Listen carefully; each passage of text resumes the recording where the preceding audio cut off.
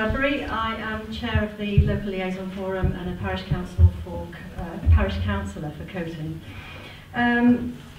We'll crack on with the meeting. We've got a big agenda, so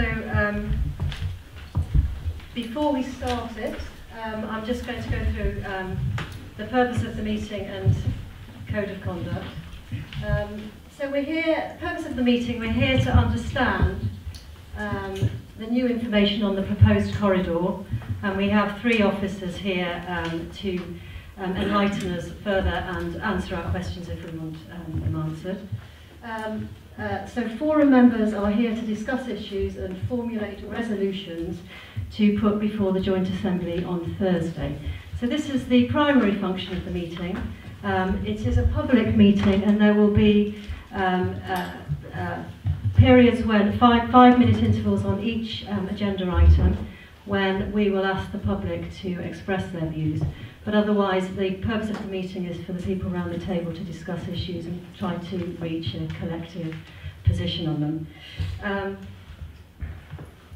So it's a big agenda again. So for each topic, there'll be a 5-minute presentation or a viewpoint of a forum member on some issue of the new information. Then there'll be 5 minutes of public debate. I would like you please to keep your comments brief. And if you ramble on, I'm afraid I will have to stop you because we've got a lot of viewpoints in the room and it's a very short time. Then if appropriate, there'll be a brief response from the officers if we want that. And then the forum will debate and try to reach a resolution on each issue. So 20 minutes maximum per topic, and I'm hoping less on most topics. I'm going to be ruthless on timing, as I said, so please don't take offence if I cut you off. So contribution from the public welcome, but please only when invited by the chair and one at once. And respect and order, please. You know, there's feelings are running high, and you know there's a lot of negative feelings about these proposals. But let's be civilised, and let's remember particularly that the officers are doing their job. Right. So the resolutions and responses of June the 14th. I will circulate after the meeting where you can find them online. Unless any members of the forum particularly want to raise an issue on the responses to last time's resolutions, I'm assuming we are assuming that it's passed and the new information is what we want to discuss. But has anybody got any issue with that? No. Okay. Before we go on to the main business of the evening. Before we go on to the main business of the evening, bit of housekeeping. Edward, can we approve the minutes from last time? Yes. Okay, I'll sign those off. We have 3 requests for new members, so we have to decide as a forum whether we want them. They are Rita Langan of the Cranmer Road Residents Association, Lynn Hyatt of Smarter Cambridge Transport, and Harriet Gillett of the Stories Way Residents Association. Do any members have any issues with any of those? Okay, then we will invite them as members. It's really irritating.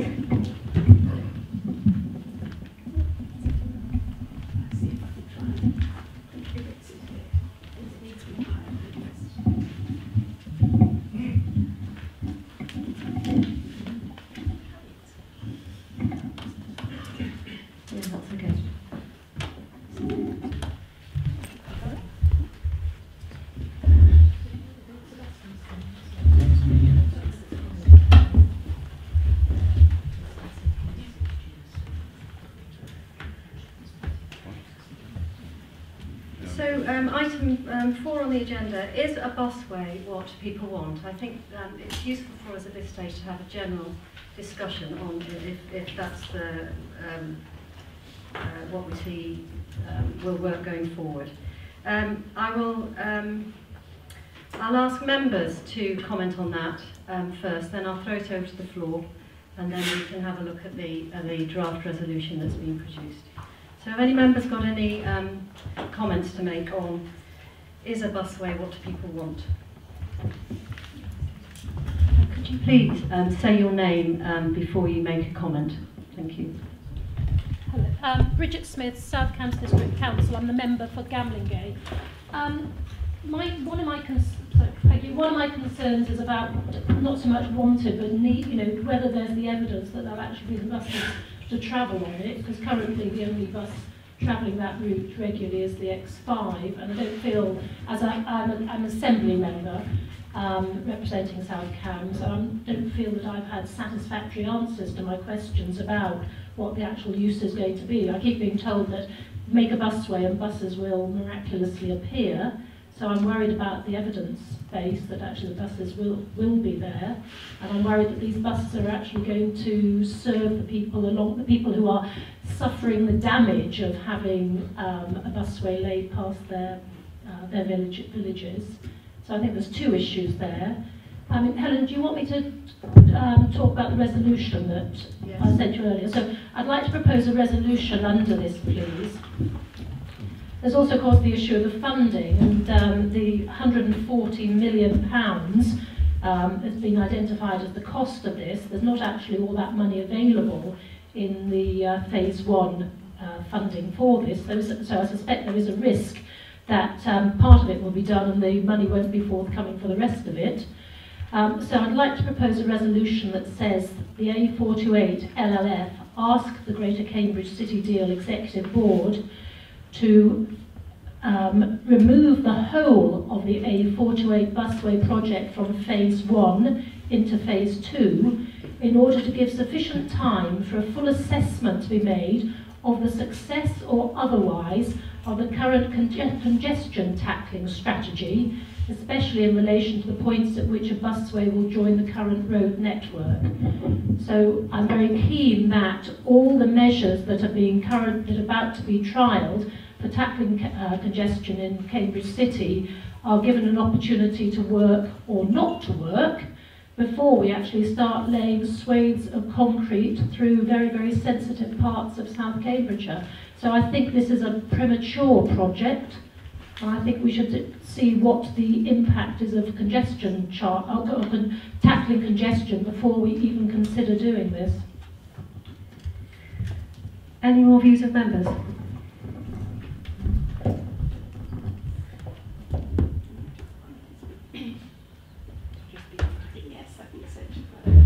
Hello. I'd like to say I agree very much with what you have to say. Why do everything at once? Why not see what these congestion tackling measures will do? And once we lose the Westfields, once we lose all that green land, it's gone forever. We can't get it back, and it's inherently part of Cambridge. It's part of its character. So I would very much agree with what you're saying, what your proposal is. Anybody? I'm going to disagree. Can you say your name, please? Sorry, Councillor Nick Wright, Pat from Ellsworth. I can understand Councillor Smith saying that, it isn't necessary, but I have to tell her the A428 corridor, particularly around Madingley Hill, is severely congested every day, sometimes twice a day, at the moment. And although the packages that are part of the complete package for Cambridge, tackling congestion, are coming on together, this is an absolute essential part to tackle congestion for those getting in from the villages on the A428 corridor as it is now. It is necessary, it's necessary now. That's before you even look at Bourne Airfield being started, should that be approved by the inspector, West Cambourne, should that be improved by planning committee very soon. That's 7,500 houses added to this route. It is absolutely necessary. It takes a long time to build a busway planning. This is some time away, but we have to be considering it as part of phase 1. Thank you very much. Can you say your name? Yes, Niall Byrne, Chair of Ulster Parish Council. I agree with you, and I'd like to build on what you've just said. The heavy traffic on Madingley Hill is obviously controlled by the traffic lights at the bottom of Madingley Hill. Those traffic lights also cause a build-up of traffic on the M11, people trying to get off the M11 at junction 13. That produces a situation where traffic builds up on the pullover lane on the M11, and it goes back at rush hour a long way. I use it quite frequently, and it is dangerous, and that danger must be addressed. Very much. Rod Cantrell, City Councillor for Newnham. I support this resolution actually, and I support it on the basis of I haven't yet to be convinced that the proposals will actually be funded for the second phase of the project. And so one of my biggest concerns is actually we will have a phase one which will not be completed in terms of a phase two. And that will give us a park and ride at the top of Madingley Rise. It will not achieve the broader economic viability goals that the project seeks to achieve. But at the same time, it will destroy a very precious environment on the western side of the city. So I think there are other resolutions that are coming forward this evening, Chair, to explore how we address some of the traffic congestion on the 428, such as the Girton interchange. And I think that's something we should also explore in parallel with other options prior to actually moving forward with this project. Okay, I'm going to pass it over to the floor for 5 minutes. So, could you put your hand up and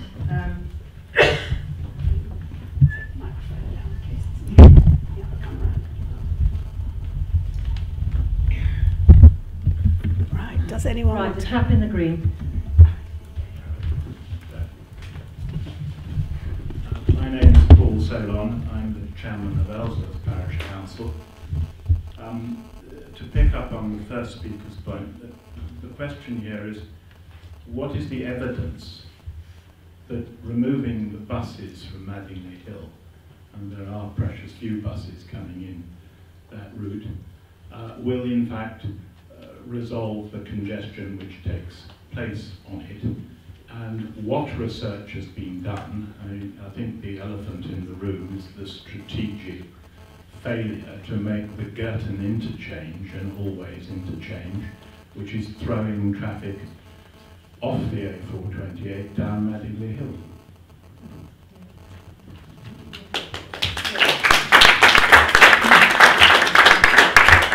I would say, could we add to the draft resolution that it's a deferral, not simply to wait and see what the congestion strategy will do, but also the research into the need for the busway, what effect it will have, and in particular how it will tie in with the other strategy, which is this western orbital route, of which we know little.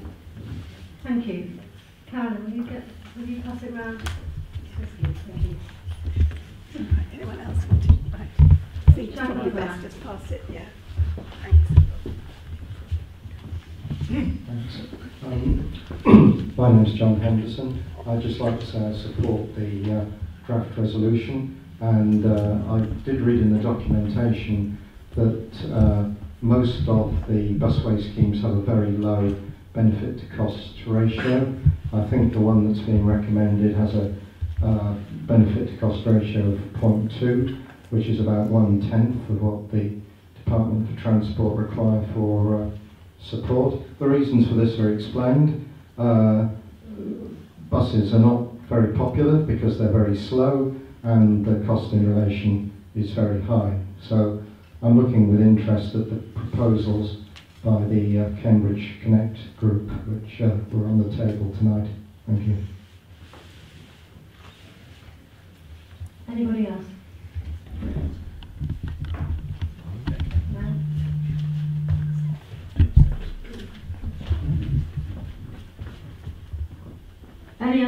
have anything to say. So we do. Yes, I'd yeah. just like to say something. Yeah. Thanks. Bev Edwards, Barton Parish Council. As it was originally explained to me, the reason for having a busway to get people from Camborne and Bourne into Cambridge is purely so that the local housing plan can be approved. The inspector objected to the housing plan, and one of the main reasons for that was that there's no way of getting this large number of people into Cambridge. So if we defer a busway, and I'm very concerned about the route, but if we defer a busway altogether, then maybe we're deferring the approval of the local housing plan, which means that the current or the chaotic situation will continue. Green belt will get built all over because most planning appeals will succeed. So that's my main concern in postponing this particular project. Thank you.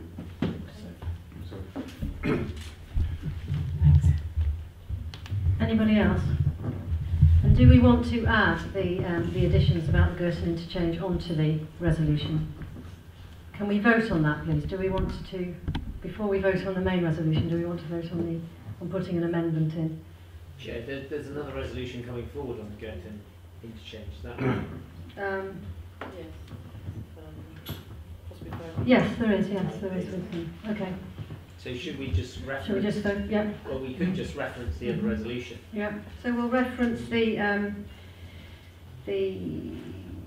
resolution of Robin Palou using the Girton interchange to facilitate rapid bus transport on Madingley Hill. Okay. Well, shall we vote on that then? How many members do we have today? Can I just see? So, 1, 2,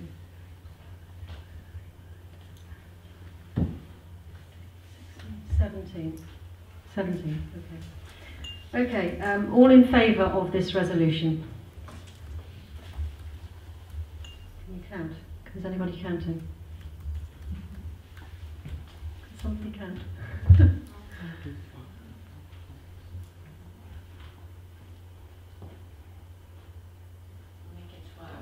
12. 12, 13. 14 in favour. How many against?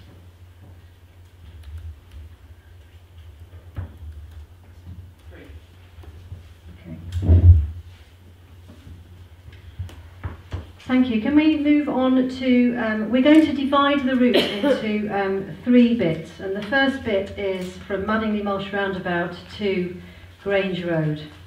I'm going to invite Rod Cantrell, City Councillor for Newnham, to come forward, please, and make an overall assessment and response.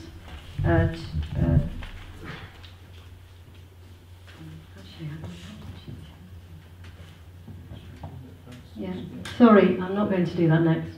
Ashley. I'm going to ask Ashley to come and do his presentation. Thanks very much. So this is Ashley Heller, head of the A428 scheme. Yeah.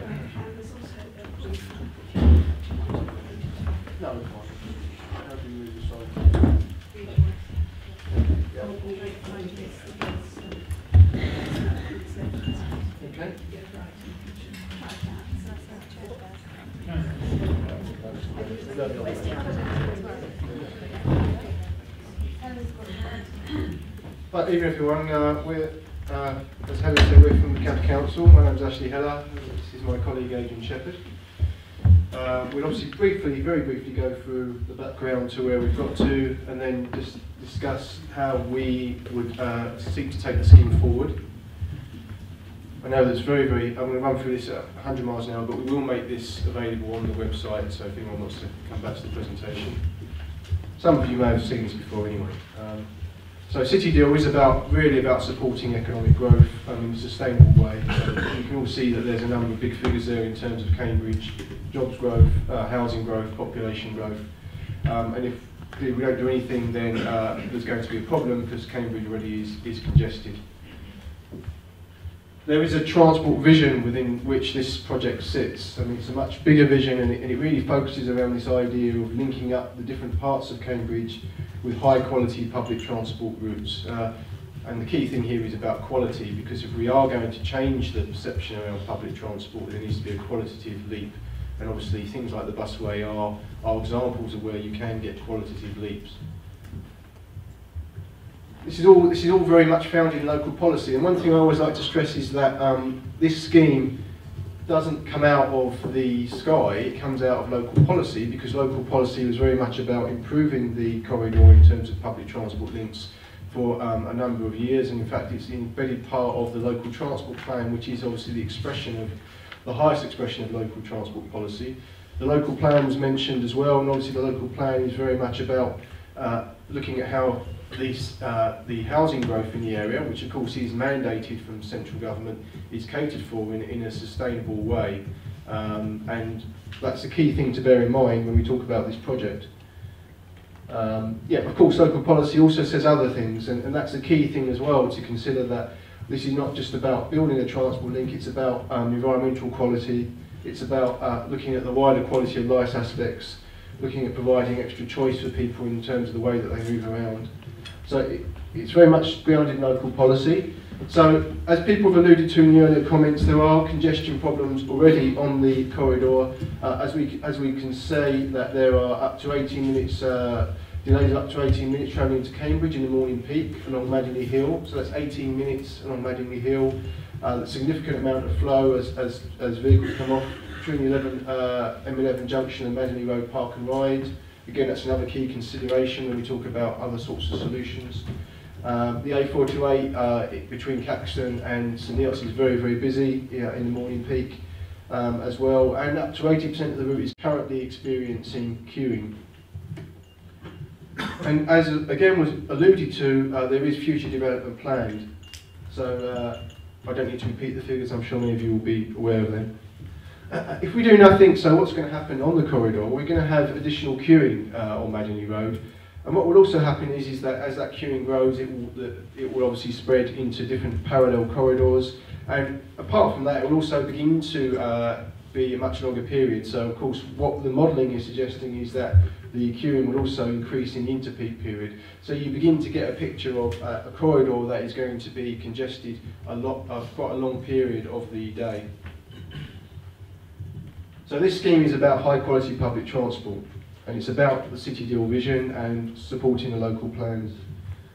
It's also about supporting local policy, and all these local policies are available. These are policies that have been adopted by the various councils within the area. So of course it's important to remember that high quality bus priority was a local policy objective. Where we are in the process, again, this is really important for people to understand. We're still at an early stage in this process. What we're asking for permission from the City Deal Executive Board next month is to go out and to basically look into a full detailed alignment for an option. And at the moment, as you know, we've only identified corridors. And the point being is that investigation into that detailed alignment will be extensive, and my colleague Adrian will talk about that in a minute. So the key thing about tonight is we don't have any of these lines. There are many lines that could be drawn within that corridor, and our job, the next stage of work, is to identify what line we're going to pursue. We did have a lot of consultation. Again, I think the key message from the consultation is that yes, there are absolutely people that believe that we need to improve transport on the corridor. Yes, there are people that experience problems on the corridor. Yes, there are people that want to see significant cycling improvements on the corridor. But yes, as well, there is a significant opposition or concern to any potential environmental effects that building new infrastructure away from the highway may have. So we understand that message very clearly. I won't go through these. Lots of alternative proposals were looked at, and I'm sure that some of these will come out in the debate, so we can touch on these later.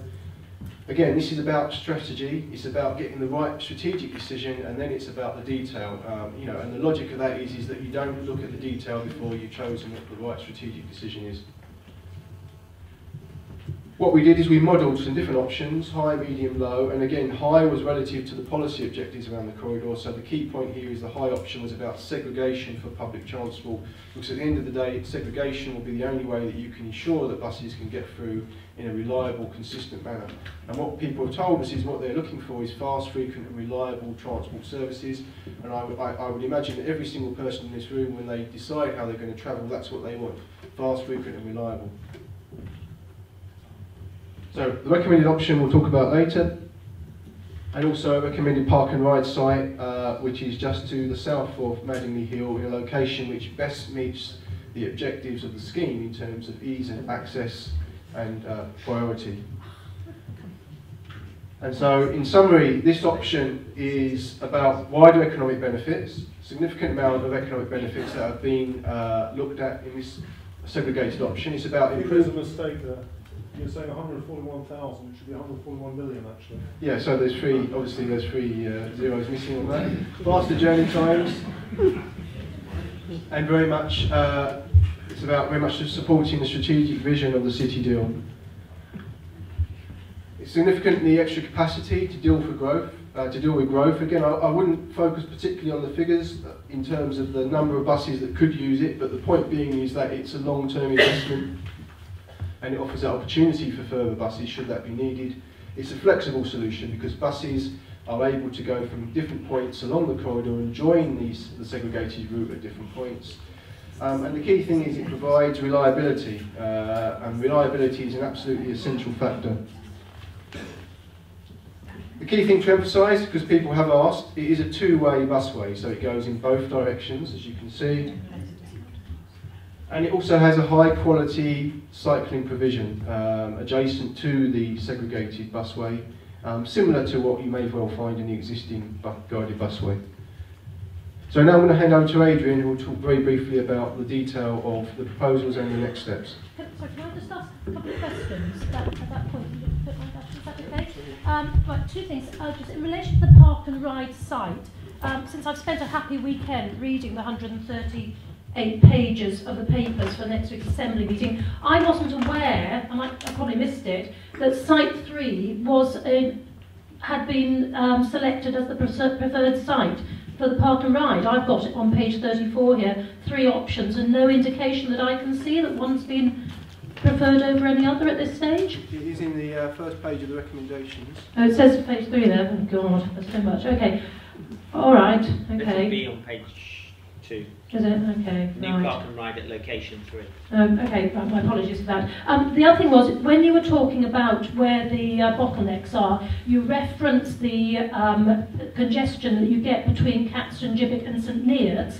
Now, the upgrade of that bit of the 428 isn't part of this project, so how do you envisage that the proposals are going to improve the congestion from Caxton, Gibbet to St.Its, since it's something you've referenced here? So obviously the A428 is quite a big strategic corridor, and some people using it will not be heading into Cambridge, or they will be accessing wider destinations, the A14 and the like. So obviously those people won't necessarily be impacted directly by these proposals, but for people using the corridor, what the opportunity will be is that there will be a new park and ride site which will intercept those that are seeking to go into the town, into the city centre, which obviously then means that we can reduce the potential traffic growth for the area going beyond the park and ride. So that's the key benefit for those people. And it is actually a very good point, of course, that all of the statistics that we've thrown at you in terms of number of housing, there is potentially a further impact in terms of the A428 dualling, because it will make it easier to get into the Cambridge area from much further afield. So it's a further consideration in terms of this particular corridor having further stress on it in terms of traffic impacts.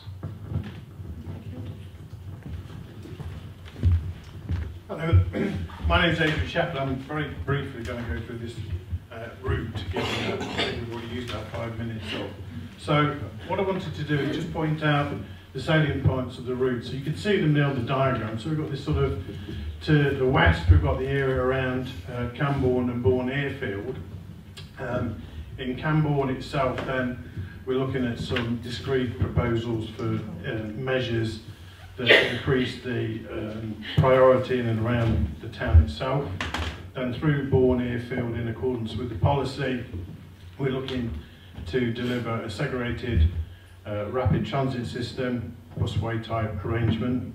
Then coming out of there, you can see there's the existing old St.Its road, which the recommend suggests is the first place to look for potential segregated route alignment, and that picks up on very much the similar route to the City 4.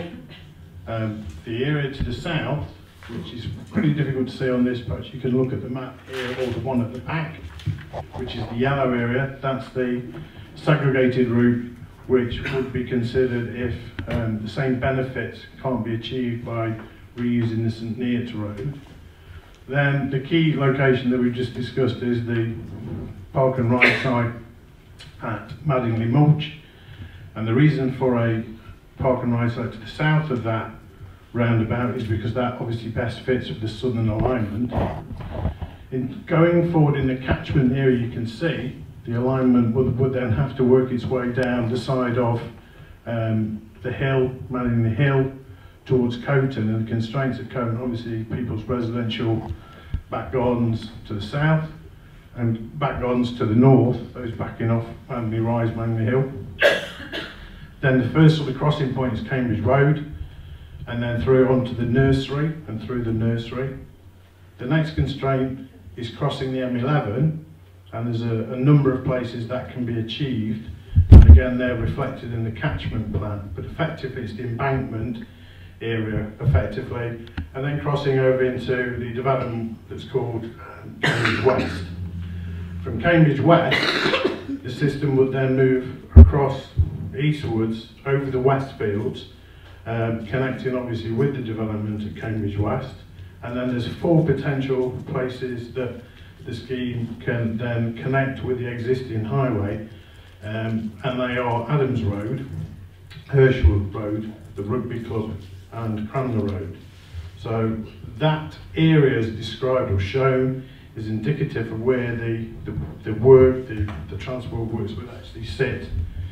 Potentially, as part of the next stage, we will go forward to look at particular alignments, and then look how they, in terms of all the potential impacts, not least transport, but also in terms of environmental property and everything else, how they stack up, if you will, against each other, and that would then form part of the next consultation next year, is to compare and contrast those to find out, determine which is the best alignment that sits within the overall business plan. Sorry, just one question. You know, you said they go over the Westfields, but in the original document you sent to Household, or your short document, you said that Charles Babbage Road was actually a preferred option, and we don't call the West Cambridge site the Westfields. We're not that purist about it. The Westfields are the fields south of the Coton corridor. So was that just a slip of the tongue, or was that actually a fraudulent slip? Or just to be absolutely clear, it goes over the Westfields, and we can see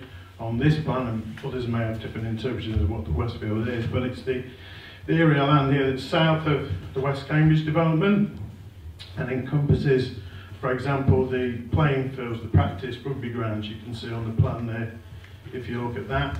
And then there's this catchment area that covers some of the fields which are currently just been used for wheat crops. Yeah, but sorry, if you said in all your meetings that the road can potentially exit on Adams Road, or it can exit on Herschel Road or whatever, then I don't quite understand why you're saying that it will cross the way you're showing, because I thought it could cross the entire red zone up there, the entire catchment. If one were to draw, let's just take a section that you're dealing with. If we were to put between the 2 points on the M11 and draw straight lines to each of these points, then it would intersect through the area that's stained red, hence it's stained red. That's the catchment area. Stephen, can we deal with this later, please? Let's move on. So, effectively, the part of these considerations are the environmental considerations. With Madingley Rise as a whole on the hill, one of the biggest impacts is going to be the potential for visual impact in terms of environmental impacts, and that's one of the key ones that will need to be considered as how one can get an alignment down through the catchment area in the same way as the Westfields, with the minimising of environmental impacts in terms of landscape, ecology and environment. There's a number of assessments to be made. The initial ones are in the paperwork that you've seen as the background to the paperwork that's on the internet. At this stage, they're very high level. They talk about monitorising impacts. Towards the next stage, we start to look at them in more detail. So, for example, in terms of ecology, we'll start to do what's called phase 1 walkover surveys, which is start to assess the information that in some cases people have provided to us already, such as Stephen and his group. That's just a little bit more clarification on that Westfield. It's simply a blow up of that area and the nursery on the western side of the M11. This I just put in as an example of some of the constraints that the busway had to work its way through, which is a number of county nature reserves, wildlife sites, conservation areas. For example, we're in a conservation area now. So these are examples of all the sort of things that need to be considered, assessed and measured in terms of their impact going forward to demonstrate whether it's an adverse impact or not, and what mitigation or avoidance measures need to be put in place. And again, this is an example of St Ives Park and Ride in its early, once it was first opened, with the landscape. Again, the landscaping there is akin to the area, which is obviously a lakeside area. Clearly, Manley Park and Ride at Manley Mulch roundabout would be a different sort of character, but on the side of the hillside, and with the Madinley Woods sitting behind it. So there again, the sort of things that have to be considered in terms of how to assess it and how to provide for it in terms of mitigation. Next steps are moving forward, as I say, and sort of the key one there, moving forward, is obviously what happens this October. Then moving forward to next May would be another consultation, and that would be literally looking at potentially different alignments within the catchment area and explaining to people the relative pros and cons of those to get people's opinions of that. And then from that, continue and work on the outline business case to present that, including things like revised BCRs and general value added, wider economic benefits, costs obviously, and benefit optimisation. Will all go back to the board in the end of 2017. Thank you. Okay, I'm going to throw that open to comments from the public.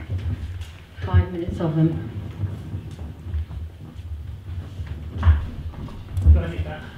My name's Alistair Bedford, and I live next door to the proposed 3 sites. As for the consultation, I've had none whatsoever. Just one question really. If you're going to use this proposed 3 site, how does the public that wishing to use the park and ride access the site? That's from the main road as is now. So that's more traffic, the bulk of the traffic, which is the morning traffic, turning right across the up lane, if you like. Well, there's a number of pieces of work very high level at the moment because of where we are in the business case, but the engineers have looked at that and they're happy that there's a proof of concept in terms of realigning highways, etc., to get cars into the park and ride, and obviously the buses to flow. So it's actually going to have to cross the flow to get in there. Okay, the other point I wanted to make was originally the site was going to be on the university site. There was 3 before the island, which to me would make a lot more sense. Yeah, you're quite right. There's 3 sites that were put forward at the consultation phase this time-ish last year. The central one in the middle and the other one, 1 and 2, are both on university land. They best fit with the solutions that went to the north. We're recommending the southern route, and therefore the southern route sits best with location 3, hence it's in the recommendation. Right, okay. Hi, sorry. I'm his wife, sorry. My name's Sue Burton. I was just wondering about why you've suggested the site next door to us, because you know, listening to what you said earlier, you're making these plans for all the people that live in Camborne, so surely you should be putting a park and ride somewhere near Camborne. So the reason you're bringing all those people down to Madingley Road again. So the reason for proposing a park and ride at the location around Madingley Mulch Island roundabout was because that's the point as now where congestion starts. So the experience is that with park and rides, the idea is to intercept the drivers before they get in. They're more likely to use the scheme if they access it before they hit the congestion. So the idea is it's before the congestion. Okay, I travel every morning and it's backed up down the A428, down the roundabout, all around Madingley. They're cutting through everywhere. The other thing Can we move on, please? Sorry, I'd like somebody else to have a go, please. No. Thank you. My name is Stuart Sadler, and we are the landowners of Cromley Farm. Can I ask for clarification? We keep calling, I think it's at site 3, Madingley Mulch, where in fact it is not Madingley Mulch, it is Cromley Farm, my family farm. Yeah. So can we just clarify, are we putting a park and ride on Madingley Mulch, or the field, which is next to Madingley Mulch, which is Cromley Farm? Yeah, the reason that it's been referred to consistently as in the vicinity of Madingley Mulch roundabout is to allow people to understand where it is. Obviously, yes, I fully recognise that that is your land. So from now on, can we please refer this to Cromley Farm and not Madingley Mulch? Makes a big difference. To us it does. Yeah, can I just ask a question regarding the bus operations? I'm Martin Thompson, Newnham resident. I imagine there is no representative of Stagecoach here, am I right? Well, you may ask why. Anyway, but I would like to ask the City Deal and the County Council how they intend to ensure that the bus operators give a service that will actually benefit the members, the residents of Camborne, and actually do the job, because Stagecoach, as we all know, has a very poor reputation. Thank you. We'll just respond to that. Can I have a question, an answer to it? Yes. Another microphone. Can you hear me? Yeah. So I'm Bob Mengus, I'm Service Director for Strategy Development at the County Council. In answer to your question, you have to look at the existing busway, and the way Stagecoach have invested in that. They bought 25 vehicles at the start of it, and around 40. So we're very confident, exactly the same issue we raised about the existing busway, that would be a white elephant, there'd be no buses on it. We put in place a minimum service level agreement with the bus operators, not just Stagecoach, also with it, who are now owned by an Australian company. And we put in place minimum service agreements with them.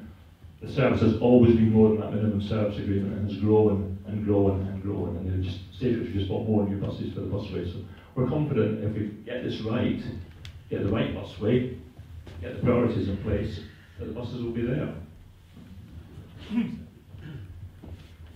I'm going to take 2 more questions. Hi, you've used the expression consultation. I'd like to understand, first of all, whether it is a consultation or whether it is just an information delivery on this whole programme. As the City Deal is obviously not a democratic body itself. First answer? I'll do without the second one is I'm a resident of Adams Road. I notice all the buses stop in Grange Road. Where are you putting all the buses once they get to Grange Road?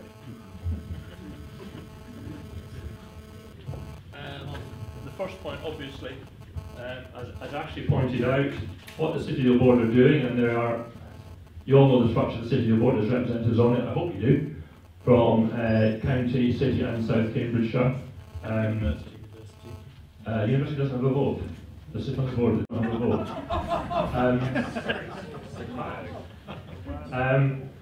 But the policies that are actually set up there, the local plans are adopted by Cambridge City Council, South Camp local plan by South Camp local district council, local transport plan and the joint transport strategy by the county council. So there's been democratic buy-in to all these strategies. What we're now doing is delivering those strategies, and that's been done in the auspices of the City Deal Board.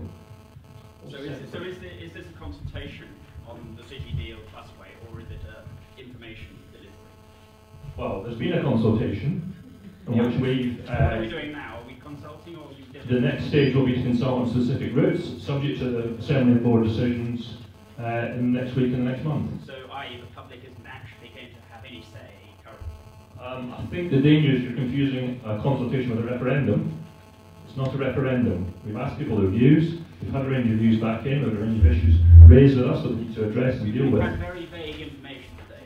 Well, now you're getting down to the detail. We have actually ability to influence this, or are we just being informed? The next stage of the process will be a number of routes.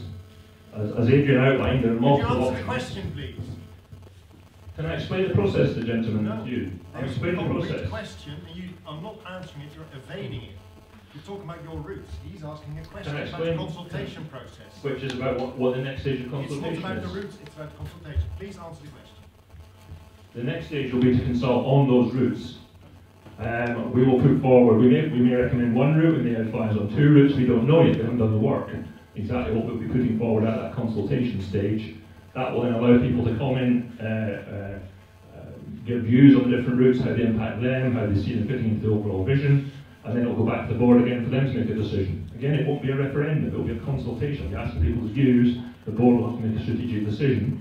If they then go forward to the next stage, there will be a full formal consultation which people can make formal objections, and that will probably be some form of public inquiry depending on which statutory process is appropriate, and there's a number depending on what options go forward. So there's several more stages that people can express a view on which decisions will be taken. I hope that's clear. It's not as black and white as this gentleman thinks. And sorry, the second part of my question, is anybody able to answer that? I think we're going to move on now. There's several members want to have a word. Actually, I just want to say something as the representative of Coton Parish Council. I heard this view last week that it's not a referendum when I went to the stakeholder briefing. And I was told by a leading city councillor that it wasn't a referendum, and we don't have to take the opinions of the general public into consideration if they're proven to be wrong. So my question would be, are the general public wrong in this case, because you have ignored the opinions of thousands of people and you have dismissed the additional suggestions, I think virtually every single additional suggestion that was made. So what was the point of the consultation?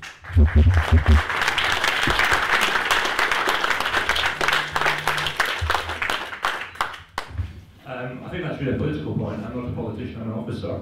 As officers, we're given a very clear job to do, and that is to deliver the strategy. And we've advised members on how best to deliver the strategy. It's the members' decision whether they listen to us or listen to other people. But how much weighting does the views of the general public have, the people who live in an area? Because we listen to all these justifications of the route that's been chosen, and it's in terms of journey times and it's avoidance of some environmentally sensitive sites, but not all. And actually, there just doesn't seem to be any consideration for communities that have been here for hundreds of years and people living here now. And this is my big issue with it. What weighting does any of this have in the process? I think that weighting, that's where the politics comes in.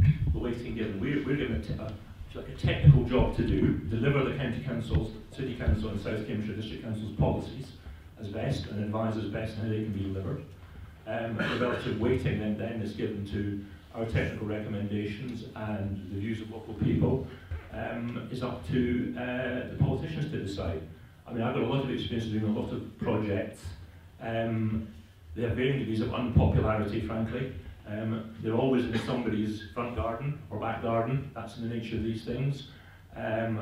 Often people worry about the impacts. They often see only the worst aspects of the schemes and not the more positive, which can often be less tangible than having something in your back garden or next to your back garden.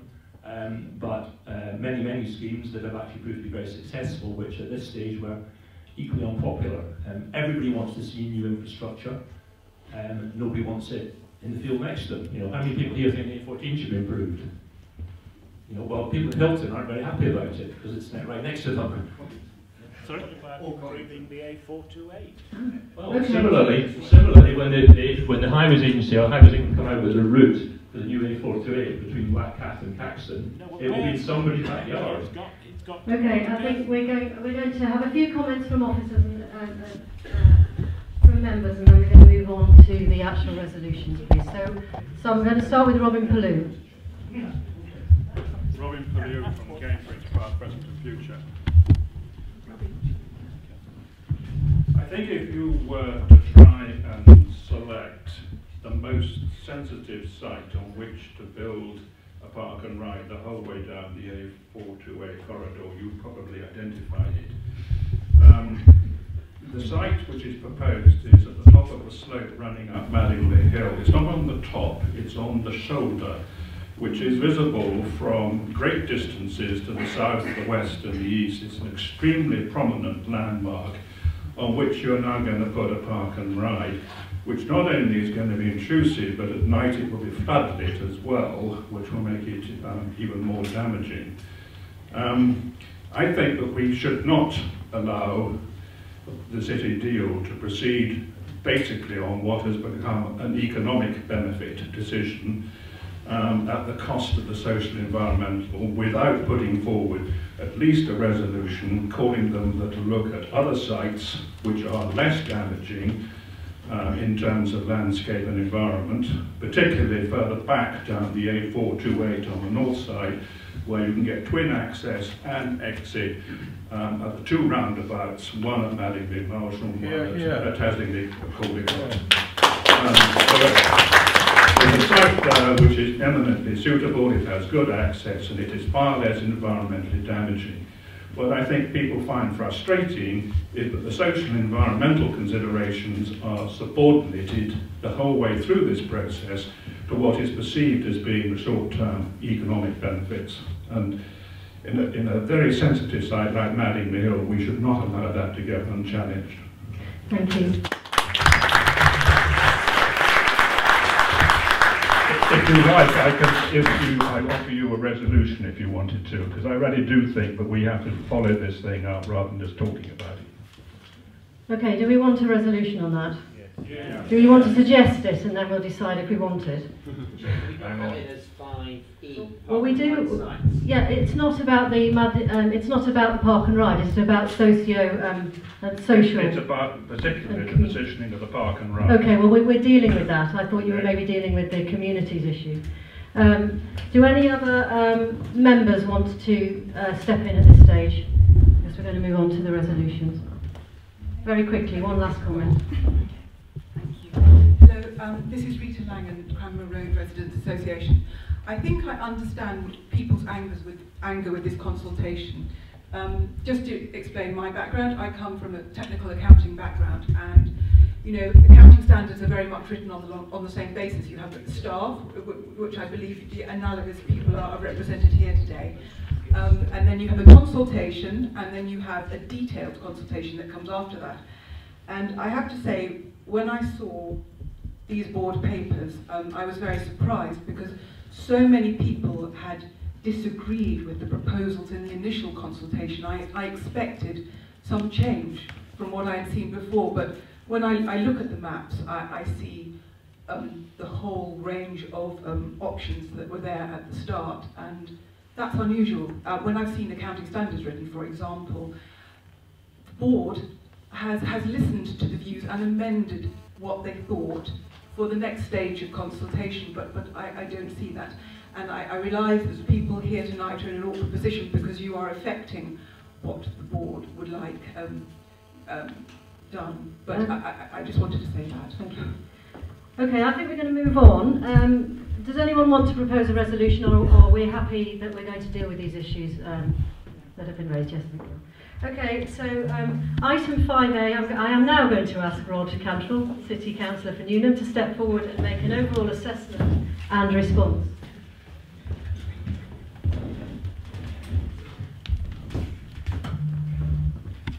Thank you, Chair. Good evening, everyone. So I'm going to propose a resolution, and as you can see, I've set it out on this slide. It's Resolution 5A. And what I'm proposing is that the LLF does not support option 3A or 3 that the city deal is taking to move forward with, and that it doesn't support it on the basis that option 3A and 3 ignores the broader criteria of the city deal that the city deal put in terms of evaluating these possible options. I just want to spend a few moments just pausing on the criteria and expanding out, just to illustrate why I believe that the proposals before us don't meet the criteria. So there were 4 criteria broadly, which was value for money, environmental and social distributional impact, contribution to objectives and deliverability. And on the following slides, I've set out each of the criteria. So the first one, value for money. Well, as has already been mentioned, the cost-benefit ratio currently on the scheme is 0.2. So it's less than 1 is poor. The city deal itself puts a criteria of 2 for any project to move forward with. So already the scheme is woefully below what the city deal's benchmark is for the cost-benefit ratio. The total project is 170 million, currently funded most probably. Excuse me, if you're going to include the cost of the Western Orbital, you need to include the benefits of the Western Orbital. Otherwise, I can take the cost. Sorry, I can take the Western Orbital cost out. It's 141 million excluding the Western Orbital. I have no problem with that because I don't have the cost-benefit ratio of the Western Orbital to hand. But I don't think it increases it materially at this point, does it? Do you have that at this point? Do you have this? Do you have that? Do you have that at this point? Right. So ignore the 170, 141 million, 0.2. And then the other point is the annual operating loss. Can I correct you again? That's the whole life operating loss, and that's 60 years, not the annual. You can run every bus in Cambridge for that. Well, I'm just taking from the report on page 75. Okay. So it's 13.3 million total operating loss, but it's still an operating loss. Still operating loss. And if you actually look at the comments from the report, it's the highest costs and potential environmental impacts of the offline segregation of the route. And then also, if you look at the option 3A and option 3A is considered a viable variation to option 3, which may improve the BCR, for example, from reduced infrastructure lengths. And that's where the route isn't going across a dedicated off-road option in terms of 3A. So, in my view, value for money, the proposition fails. Oops, just go back up. So, just before I explain this, I'll just make sure the officers are in agreement with me so we don't have a debate. Can you just double check that you're comfortable with that? I'm just extracting everything from the report that I looked through this afternoon, all 75 pages. So let's look at the environmental and social and distributional impact. So the environmental impact score was 11 out of 40, the worst of all options. The report itself says that this option requires further environmental assessment. Noise, air quality, greenhouse gas emissions are modelled to increase as a result of the new route. That's in the report. Desktop assessment at this stage suggests that the relative effect on the landscape, historical environment, biodiversity may be significant, as this scheme includes most new offline infrastructure, again in the report. Now that's in the context of both local plans, the City Council local plan and the South Cambs local plan. At the heart of those local plans is the preservation of the green belt. So on the one hand, we have a set of local plans saying that the green belt is going to be preserved. And yet on the other hand, we have a scheme that will destroy precisely the thing that the local plans are trying to keep. So on this criteria, I think the scheme fails as well. However, and if officers just check this again, just to make sure, because I don't want to have a debate with you. So the economic benefit, the 679 million is placed as being the key objective of the scheme. And this is what this scheme basically hangs on. It's the objective that what this scheme delivers over a 30-year period is that economic benefit to this area. Now, my understanding is that that option, that calculation has a complex set of assumptions included in it in terms of getting to that calculation. And actually, moving one of those or two of those assumptions could materially impact that number, quite materially. So I'm not sure how grounded that assumption is. I know officers have followed quite a structured approach which follows national guidelines, but I would question whether or not that is a sound number at this point. And then the final criteria is deliverability. So we had a public consultation. The public consultation put this as 1 out of 5. It was the most opposed option in the public consultation. The deliverability risk is its highest. I think that's fair to say. I think that's in the officer's report. All the facts in the report. That's in the report. So the concerns on deliverability include the environmental impact on Coton and the Westfield, and also the high cost. Now, it's just worth touching on the guided bus route. We're familiar with the guided bus route. It's a good reference point. Officers have referenced it. The cost implications of the guided bus route we're aware of were not kept to budget. So that's one point. The second point that is worth referencing is the guided bus route is along a route of infrastructure that already existed in the landscape. Parts of the route were the old railway line. So you had an infrastructure route that already existed.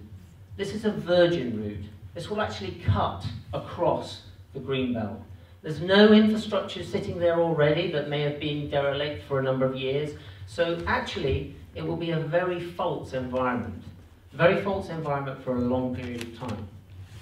So those are the criteria that the City Deal Board is supposed to be using to assess this option. And I believe that actually, even though they meet one of the criteria, they fail on the other 3.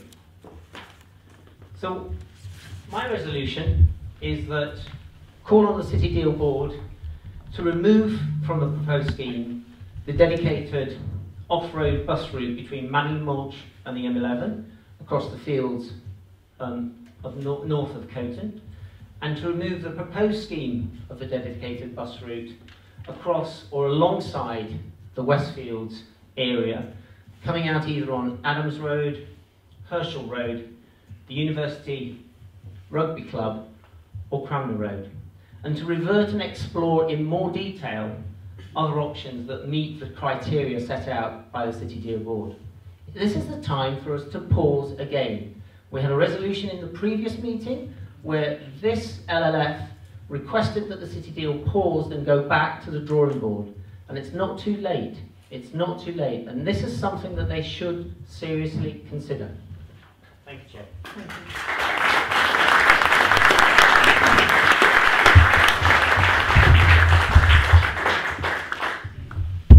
Would the officers like to make a response to that at this stage or not? I would not set all the facts before the board. As Councillor Cantor has demonstrated, we have said all the facts before the board. I would just make one point. Coming back to consultation, there was significant opposition from the residents of Maddenley Road to route down Maddenley Road. So it's not entirely one-sided. Don't we speak now? No. Okay, 5 minutes general public. So.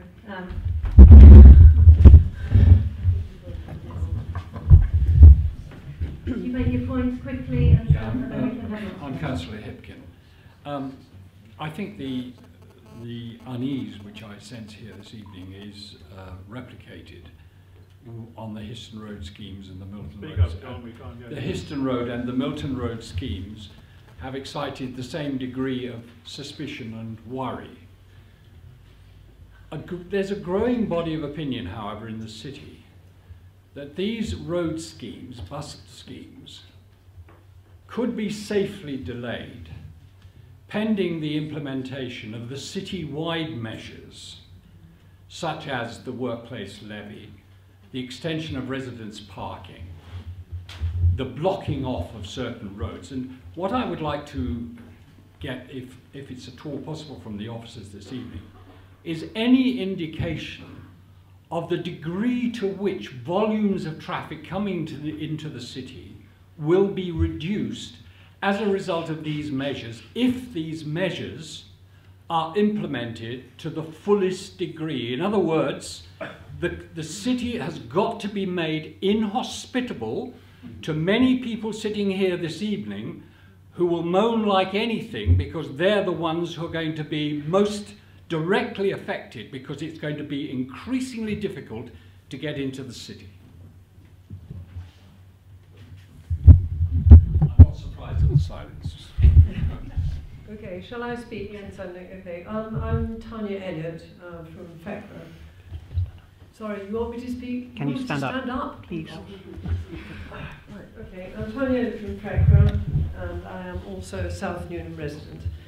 I would like to point out from the democratic point of view, I don't think it's a referendum, it was supposedly a consultation, that 1,155 people actually showed most opposition against the South A option through the West Fields.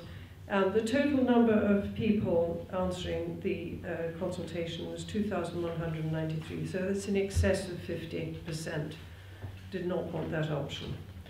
So that's just interesting to note. The other thing that, the other day we had a briefing on exactly the same subject, and my question, one of my other questions was, why not take the bus through the West Cambridge spinal cord, as I think was mentioned earlier this evening, and I was told that it would not be fast enough. If the purpose of these busways that we've heard about, whether it's Histon Road or Milton Road or the Madingley Road one, whether the purpose of the busways is really to prove the viability of the new emerging local plan, then just let's build a few busways in places that people can accept them, if that's what you really want to do, and get on with it, but not through sensitive places, not removing people's front gardens, not widening roads with lots more asphalt, please. And then finally, can we please look at the other options, 21 of which you heard and were proposed during the call for evidence, some of which I gather that you are actually implementing, but just go for some options which are less invasive. Thank you. Okay. Can I just comment on that? Yeah, very briefly. Last Wednesday night, I was at St Paul's Church on Hills Road. We were consulting on the peak congestion control points, the workplace parking levy, expanded residence parking, etc. And the unanimous view of the people that were talking to me that evening was, you've got to improve the buses first. So what we're actually doing is taking these two things forward in parallel. On our current programme, we'll actually have implemented the peak congestion control points and the workplace parking levy before we actually do get to the point of actually doing the scheme, because of the amount of time it will take, the consultation, the evidence gathering, the environmental assessment, design, etc. will take 3 or 4 years. So these things will actually have happened by then. I think Councillor Hipkin asked the point about Madingley Road under that scenario. Our modelling at the moment actually suggests an increase in traffic on Madingley Road as people seek to come out of the city to avoid the closure points on the ring road. That's why we want to do this as an experiment, because we want to actually, it's the effect to which you can model these things is difficult. So we want to actually experiment with it and see what actually happens. Okay, one more comment from the public, please. Thank you. Bill Caligaragis, I'm one of the residents up at Madingley Road, near Madingley Mulch. I just wanted to say that up until tonight, we had absolutely no idea. We kept hearing all this Madingley Mulch, New Parker Ride, Madingley Mulch. Now we know where it's going to be, and it's going to be at Cromley. My question is this, and perhaps someone can answer. The available area to put this new park and ride, how does that compare? Excuse me, can we do it? Sorry, I will bring you in when we deal with the park and ride later, because we're going to be dealing with things. We're going to get into all kinds of mess, and we're going to be here till midnight. Will you please make sure that you bring me back? I will. I'll write it on my sheet. Okay. So Carpen green. Oh, thank you. You're all wearing green. Sorry. Right. Now we are going to talk about this as members, please. So, Bridget. Rod, can I just express that I think we have to be, I think we have to be mindful about what is actually achievable. And, you know, there's no point in the LLF making recommendations which we know haven't got a cat in hell's chance of getting through the Assembly or the Board. And I'm not saying that's not the case here, but having taken into consideration a lot of the points that you talked about, risk and cost and value for money and so on, I wonder how you felt about option 4, because I must say, reading the papers, there is the opportunity for the Assembly and the Board to not only approve further work to be done on Route 3A, with 3 as the fallback, but also to ask for one of the other options to be worked up as well. And I wonder whether, if we're trying to think about the possibility of us actually influencing things, perhaps having a recommendation that says, fine, go ahead, work up 3A more, but alongside it, work up option 4, because I think there are elements of option 4 which are more acceptable. Certainly there was quite a lot of support for the busway running through the West Cambridge site, I gather, from the landowners and so on, and that seemed to meet quite a lot of needs there. Option 4 only added 4 minutes onto the bus time, so I want, you know, and I just think that, you know, we might possibly persuade them to work up a second option, because it's quite a simple thing to ask them to do. I was wondering what you felt about that. Could somebody describe option 4?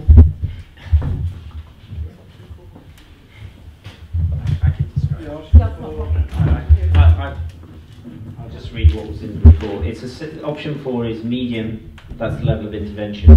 Segregated bus route linking Camborne and Bourne Airfield. The route continues along St.Neots Road with the bus priority measures to the A1303 and the A428 junction. From here, a new offline segregated bus route going northeast from connecting into Madingley Road west of the M11 bridge, uses the existing bridge to cross the M11 and using a route through the West Cambridge to Grange Road. I don't know if officers want to... I'm not quite sure what that is. But. I mean, the key thing to say about the hybrid, that we define all of these medium level interventions as hybrid routes, and the key thing is, you know, a big concern today is about environmental impacts. So one of the key concerns was that going to the north of Madingley Road, Madingley Hill, had a potentially bigger environmental impact than going to the south, because of the fact that proximity to various sort of key bits of green infrastructure like the SSSI, 800 Wood, and also the key issue of the setting of the cemetery. The thing being is that, and then of course option 4 as well will go through the Westfield, so we want to define that. So the key point here is in trying to think of an end-to-end solution, my argument would be, what is the point of having the negative environmental impacts, if there are any, without having the end-to-end benefits? Because in the end, all you're doing then is that, I suppose, you're getting the negatives without the positives. Now, I'm not saying there are negatives in option 3A, because I think they can be mitigated, but as a matter of principle, why would you want to choose, if you like, a compromise option that doesn't deliver the best scheme, and actually still has the environmental issues that you are expressing a concern about? So that would be my comment from the sort of officer perspective. Yeah. Stephen Close. I think you have to be consistent. I mean, if you're going to include the West Cambridge site in the catchment area, then surely that implies there is a possibility that the bus will go through the West Cambridge site. And if the bus goes through the West Cambridge site, then it doesn't go through the West Fields. Yes. So I just don't understand where you're coming from, because actually, whether you're talking about option 4, or you're talking about option 3 or 3A, you know, the Charles Babbage Road route is a route that was always mentioned. In fact, there was a guide you issued day 1 in your email that was called Short Guide, and the Short Guide actually said it'll be the Charles Babbage, Coton footpath, or alternatively, possibly south, or something along. There was a paragraph along those lines. So if you're not going to include the West Cambridge site within the process, why have you included it within the catchment area? Can I just add? So, in view of we're using damage to the environment as an argument for rejecting option 4 here, but actually option 3 scored 11 out of 40 for environmental impact, which was the worst of all the options. So I'm afraid that argument does not carry weight at all. Could you answer the question, please? Because you haven't actually answered my question. So, in response to your question, Stephen, all those options go through the Westfields, and they all do indeed connect with the development, West Cambridge development. That's a fact. So the area that's caught on the catchment plan is the area. How can that be physically possible? Just think, if it crosses the M11 and it goes into the West Cambridge side, it never goes through the Westfield. So I don't understand where you're... Would then go outside of West Cambridge and across to the road. So, using Cranmer Road as an example, Cranmer is the most extreme one to the south. So, a diagonal route in terms of a bird, you know, a sort of A to B, is possible. However, I suspect once that was assessed, one would note difficulties with simply drawing a straight line between the two because of the environmental impacts. The point of the catchment area shown is to show the southern route, the southern corridor of potential access, and that means that yes, it will connect with West Cambridge, and yes, it will go through at some point the Westfields, and I think it's important that people understand that. The option that's been discussed around the table also includes that. Moving to the point about environmental impacts, at this stage, this early assessment stage, where no field work is undertaken at all, and based on desktop studies and monitorising the impacts, you're quite right, the segregated route, which is the long segregated route, scores the highest impacts. Moving to the next stage where the assessments are carried out, then they can be further understood and reduced in terms of scope. Thank you. Members, have we got any more comments on either option 4 or Rod's resolution? So I'd like to propose a slightly different resolution, please. Thank you. I would like to, I'm going to amalgamate perhaps a couple that we discussed earlier, Helen.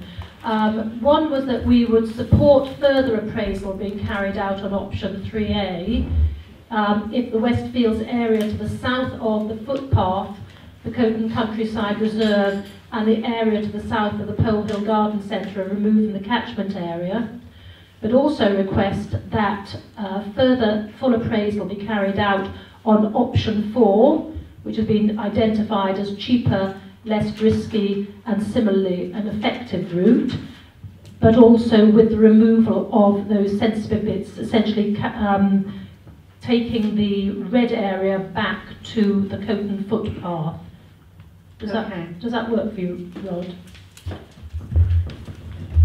So that is that the LLF would support further appraisal being carried out on option 3A if the Westfields area south of the footpath, the Coton Countryside Reserve, and the area to the south of Pole Hill Garden Centre are removed from the catchment area. Chair, I just have a couple of observations. The first one is, I think as a body, we need to make a very clear statement to the City Deal Assembly and the City Deal Board. You know, we're either principled, in which we say, you know, this scheme doesn't work, and that's how our position is. We then may come forward with some other proposals. But I think it is very important that this body sends that message, if we do indeed vote in favour of this resolution, that the residents and other key stakeholders are not supportive of this scheme as it stands. So that's an important message we need to send. In relation to option 4, it comes down to definitions. And for me, you know, the access onto Adams Road is just as much as the Westfields component. You have on one side of the Coton footpath, you have a protected open space. On the other side, you have a sustainable pond, which is part of the university's sports facility, and was specifically built into the planning approval. And that will all go, because it will be a piece of tarmac 20 metres wide. So I think I'm happy to explore option 4, but in reality, I'm very nervous about that option 4 still allowing buses to come out of that route onto Adams Road, even if we exclude the Westfield. Is it just about environmental issues, though? What are the financial and timing issues? I don't think there are environmental issues. I think also, we all know that one of the key stakeholders, one of the objectors to the local plan, St John's, are seeking to bring forward a proposition for the space between the Coton footpath and the CPPF Green Finger. And they will argue that one of the reasons why they can do that now is there is a sustainable transport going right next to the site. Yeah. And it's not necessarily about the consortium, which is the whole of the Westfields, because St John's have uncoupled themselves from that consortium in relation to that part of the site. Sorry, I won't go into all that detail, but just to be clear on that point, in terms of, for example, the North Barton Landowners Group, they've actually included the busway going through the St John's Land and then through south as part of the scheme. And I think that you're right that, you know, if we damage, I think where Bridget is right, is that she's also trying to protect, I think where Bridget's proposal is correct, is I think that unless we protect the openness of the greenbelt, I mean, effectively, if you look at some of the options, they completely open up that space. And the same, to some extent, you know, goes for Coton. I mean, I agree with Bridget's point about removing the Coton orchard. There's no reason for that orchard to be, you know, sliced through. So I personally, and I'm only one vote, I absolutely support what Bridget is saying, but it has to, as Rod correctly says, we're rejecting the scheme as it is, because the scheme as it is unaltered. So the scheme as it is rejected, but we will push for the amendment to the catchment area, because also if you look at clause 12 of the document, the clause 12 talks about the criteria on which routes will be rejected, and it's a bit like the point. What's your name again? Stephen, I'm surprised you forgot. I know your name, it's just Adrian. The point Adrian's making is that, you know, he said, I think that the bin brook will probably fail on ecological grounds. So why include it now? Why waste money on scoping schemes which are just going to get rejected? It's stupid. That's my opinion anyway. I think we have to have some structure to this going forward. I mean, we're mixing up several things here. I mean, it seems to me the key things we're discussing is whether or not we want them to keep or do some more work on option 4, and we're not clear yet what the advantages are of option 4, and we should deal with that on the one hand. But the other hand is we're debating here whether or not we are rejecting the scheme in its entirety, or whether we are leaving open a corridor north of the Pole Hill Garden Centre where this busway could possibly go and then somehow go down Charles Babbage Road. I think are we throwing it all out, or are we leaving them? Could I suggest the proposal that we keep the resolution as is, but amend little c to incorporate the comments that Bridget. So it makes a clear statement in relation to the current proposals, and little c we can expand, because we are saying that we explore in more detail other options. So we can expand that out to incorporate what you were proposing. Well, I mean, I was saying, you know, that, I mean, you have to be realistic about what we can achieve here, and we are not, you know, it doesn't matter how much we object to it. You know, 4,000 people have signed a petition, and, you know, this is still going ahead. You know, this is a bit of a runaway train. So we have to be realistic about what we can. Only it was a train. Well, what we can, what we can influence, and we can either be a protest group that just tells the board and the assembly and the officers that actually we don't like it, we think it's a rubbish idea, or we can try and be constructive and try and, you know, alter it to make it as good as it can be, on the assumption that, you know, we are going to get this in some way. You know, I spend a lot of time talking to my own parishes about planning applications, you know, which they don't want, and I say, by all means, oppose it, but let's do some work to make it as good as it can be. So if you do get it, it's not, you know, it's not the worst it can be. It is the best that is possible. So, I mean, I think it's really important that we're, you know, we're not just a group of people opposing this. We're a group of people willing to add value to it and say, okay, you know, albeit we don't want it, you know, we have to acknowledge there is not a lot of people who are actually pro it because they want to be able to get into Cambridge. But, you know, how can we make it better, assuming we are going to get it? So we know, I think we're quite clear about the things we really don't want. You know, we don't want it going through the West Fields. There's evidence in the papers for it going through the West Cambridge development and that being supportive. You know, our problem here is that, you know, the priority for the officers who are tasked with doing this is all about bus times, and that kind of overrides everything else, and our priorities are slightly different. And, you know, I'm willing to sit on a bus for extra 4 minutes, you know, knowing that it isn't cutting a swathe through the West Fields. But, you know, that's what the officers' brief is, so, you know, we can't lambast them for that. So it's about how we can make it better, and actually possibly get the board and the assembly to listen to us and make some changes. Thank you. Penny. Join the microphone. Penny Heath from North Newham Residents Association. I'm getting very unhappy about talking about this scheme in isolation to all the other bits that come one side of the bus, and then when it gets to the city centre access study. It's just so complicated, and I'm nervous about perhaps pinning our colours to what's supporting one option or another. And there is an option in this paper, paragraph 81. Alternatively, the City Executive Board may consider another option to be selected as preferred option against the officer recommendation for detailed design and further consultation. It's an open door to just give a bit more flexibility at this stage.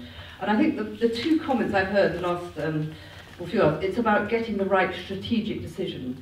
And we know we're wrong. We're on this sort of roller coaster towards something that's just not the right strategic decision. And I think it was Adrian the other night said it's about setting the right course.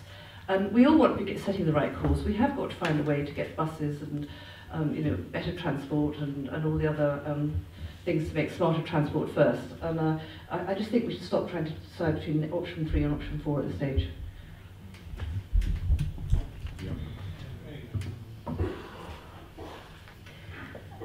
My problem with that is that, you know, the Assembly and the Board are looking for a steer from us. That's what our role is.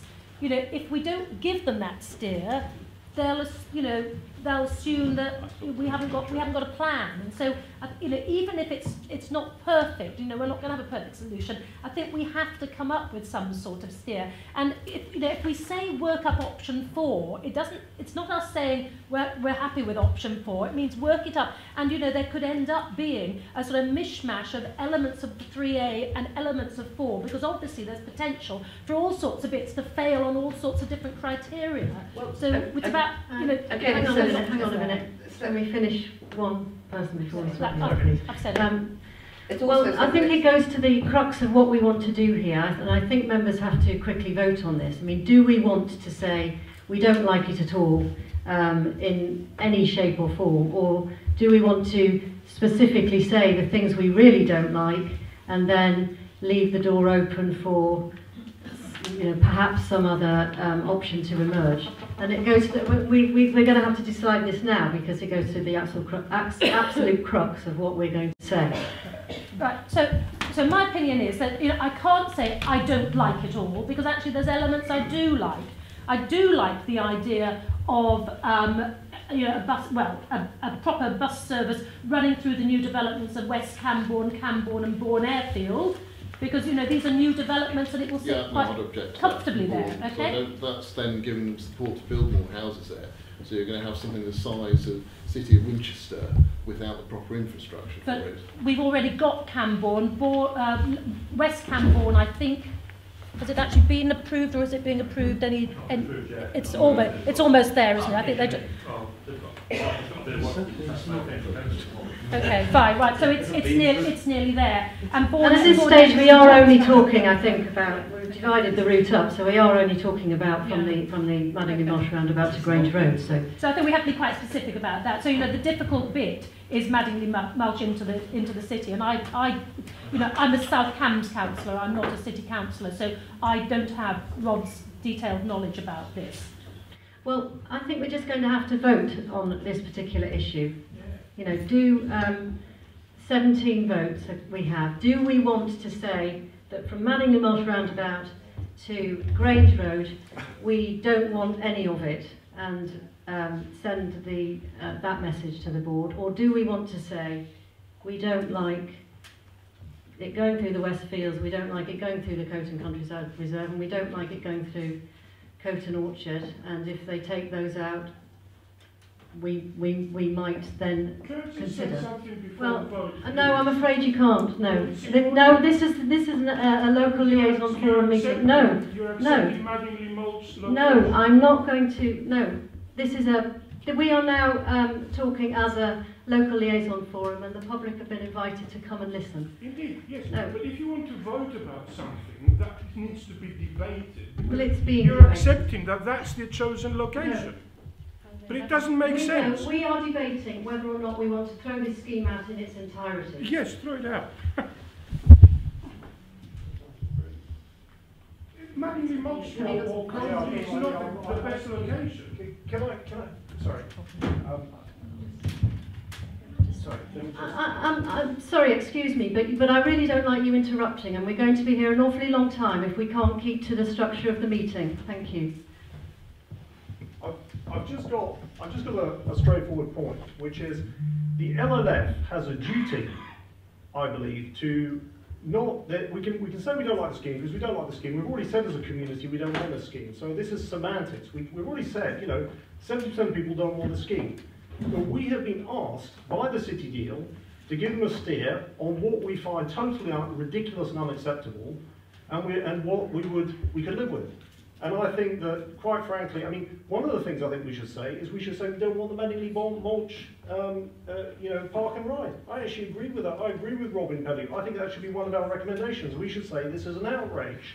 Stephen, we're getting no. But so just going back to Bridget's point, I think Bridget's point is an intelligent one, which is to say that some areas of the catchment, it's actually a very practical point, some areas of the catchment are not fit for purpose and should not be included. The catchment is wrong, and I think it's a sensible, practical alteration to say we want some areas removed. Robin Pellew. We're going to be here all night at this rate, so a practical suggestion. Can we not have a resolution which starts by saying we accept the necessity for some form of improved public transport corridor linking the new developments to the west of Cambridge along the A428 corridor into Cambridge, and then say but we have serious reservations on environmental grounds about the proposed option 3A, and we would ask the city deal to consider other options where social and environmental criteria are given equal weighting to economic benefit in determining a route which is less damaging.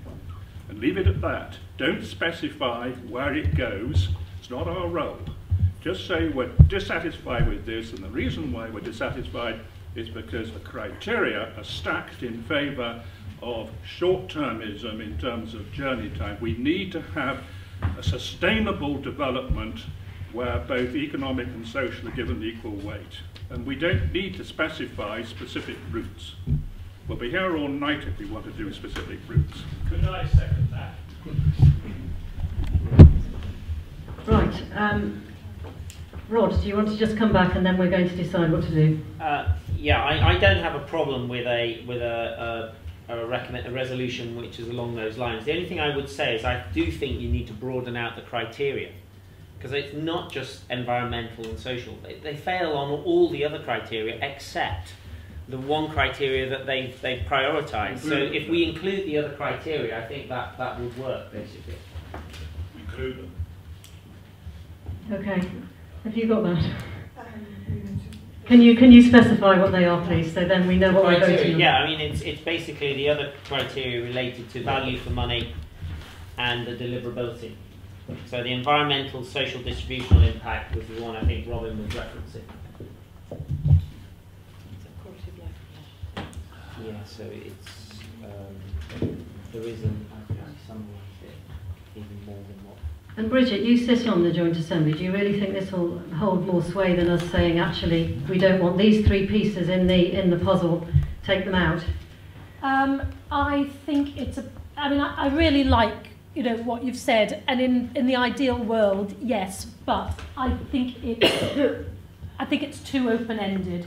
I think if we were categorically saying, cut out the red area south of the Carpen footpath, I think that is very easy for them to do because they can look at a map and they can see it. And bearing in mind, the Assembly is it's 9 politicians and 6 non-politicians. People who aren't used to planning things. I think it needs to be. I do think we need to be quite specific about the bits that we absolutely will not accept. But then we can say, but we want you to look at areas which fit the other criteria. Okay, who agrees with that as a way forward?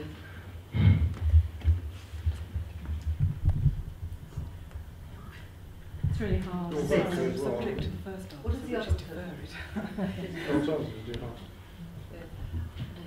Hang on. What's this? 1, 2, 3, 4, 5, 6, 7, 8, 9, 10. Okay, so we're going to say that those against as well. those against, yes, those against, please. Oh, sorry, that's not me. Against 1, 2. So we must have 5 abstentions there. So we are going to say, where is the resolution?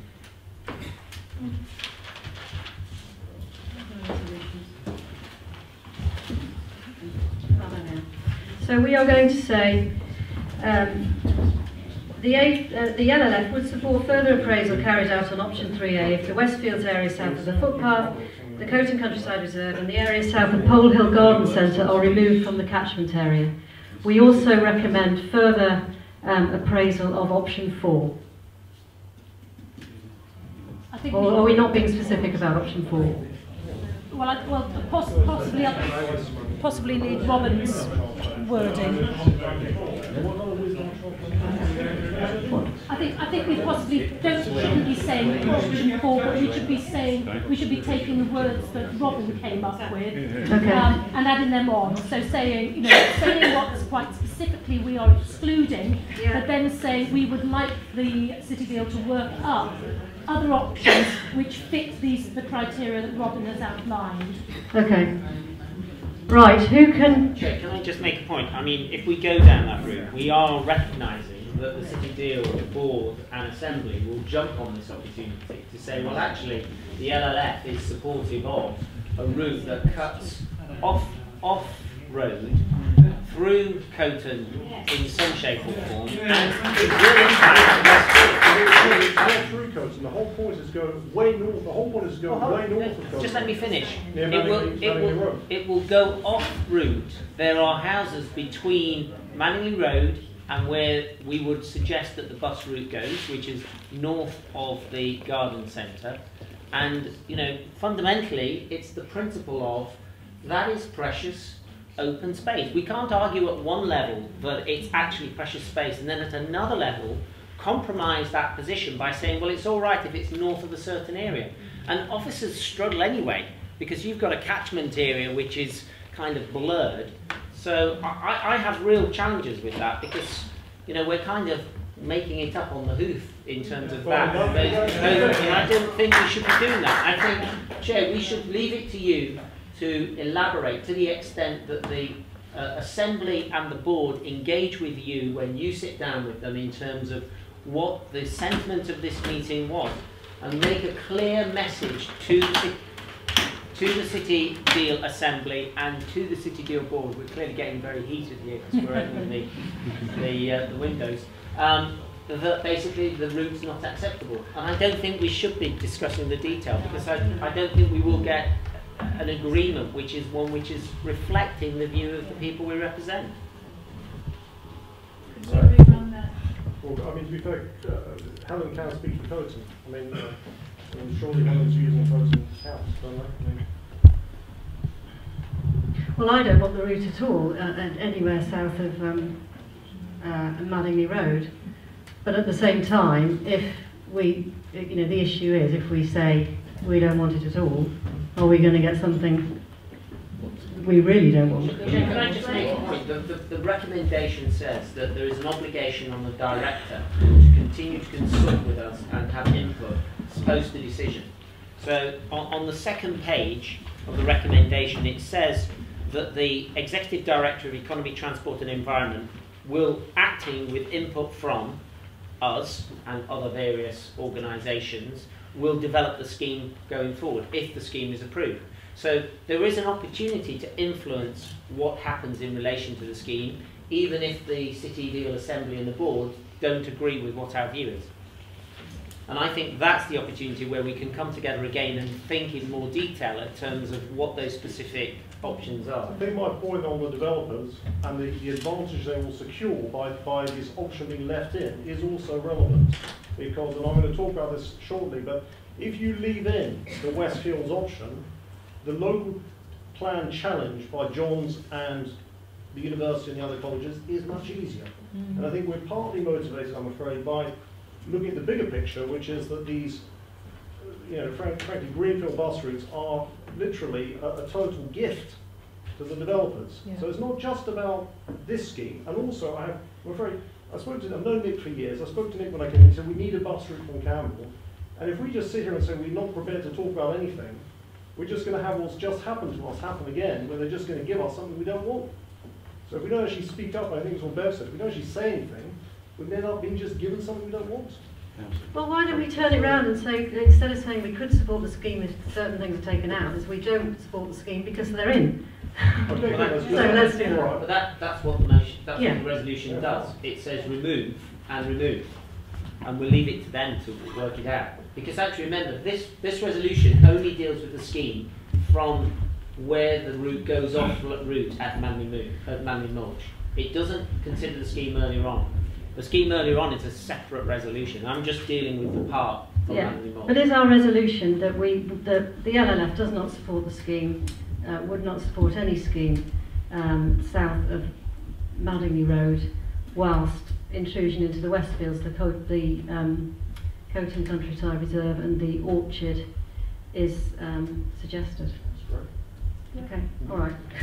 And what do we want to do about other routes? Do we want to ask them to work up any other routes, any other options? Again, my worry is if we're not experts, not civil engineers or planners and such like, and so by saying you want to go this way, unless you really know that is and done some research, I'm sure the officers are better at calculating that than we are. So to say, I'm quite happy with saying we do not like this route because of environmental issues, but to say over there would be better, I'm unhappy with.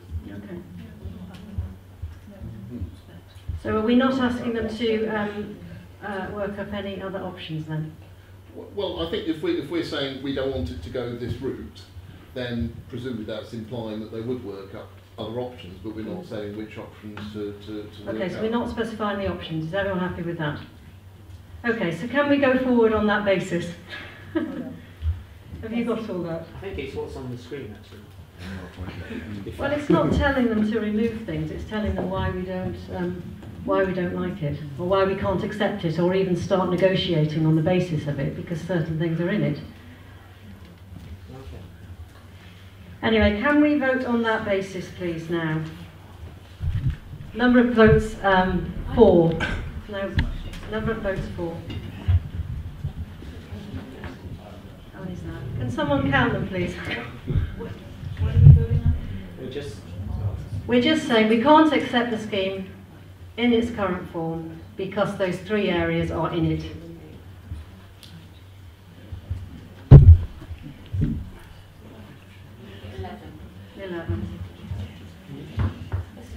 Against, please. Just one. We only got 12 here now, or is somebody not voting? Abstentions. Abstentions, okay. Are we happy we've got that? Because that's quite fundamental. Okay, the clock. The eye on the clock now. Well, good evening, everybody, those of you who are still awake. My name is Robin Pellew, and I'm chairman of the Cambridge Past, Present and Future Planning Committee.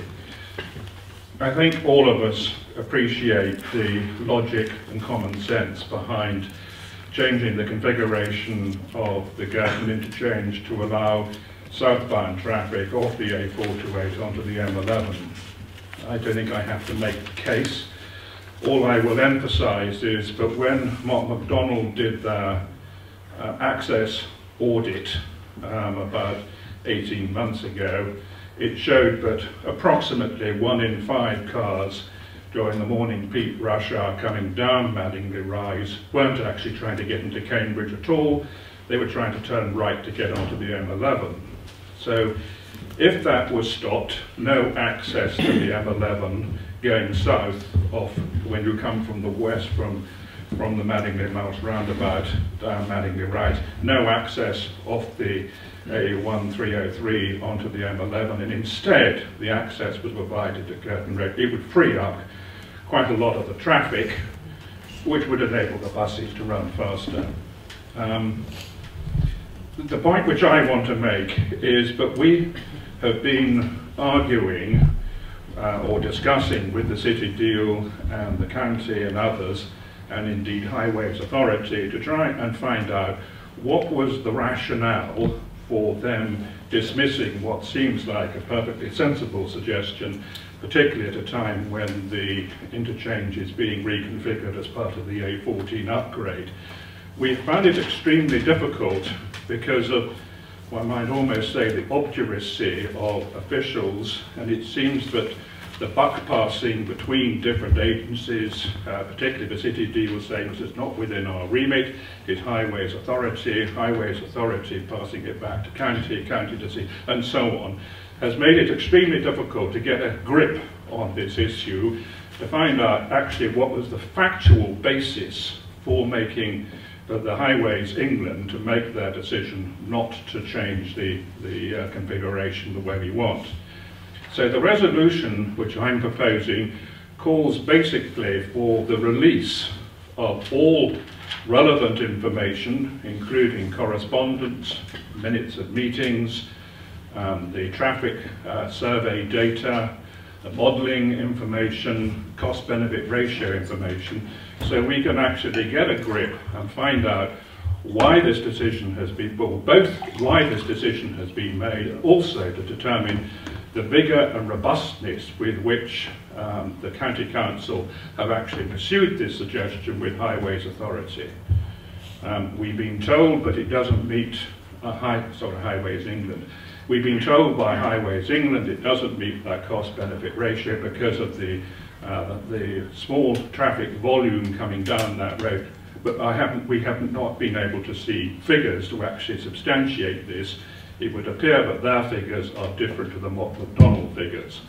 So we would like to have all this information released into the public domain for examination, so that a more rigorous assessment can be made of the merits of proceeding with that change to the Carpen interchange, which will, I think, have a major beneficial effect upon traffic flow down the Madingley Rise.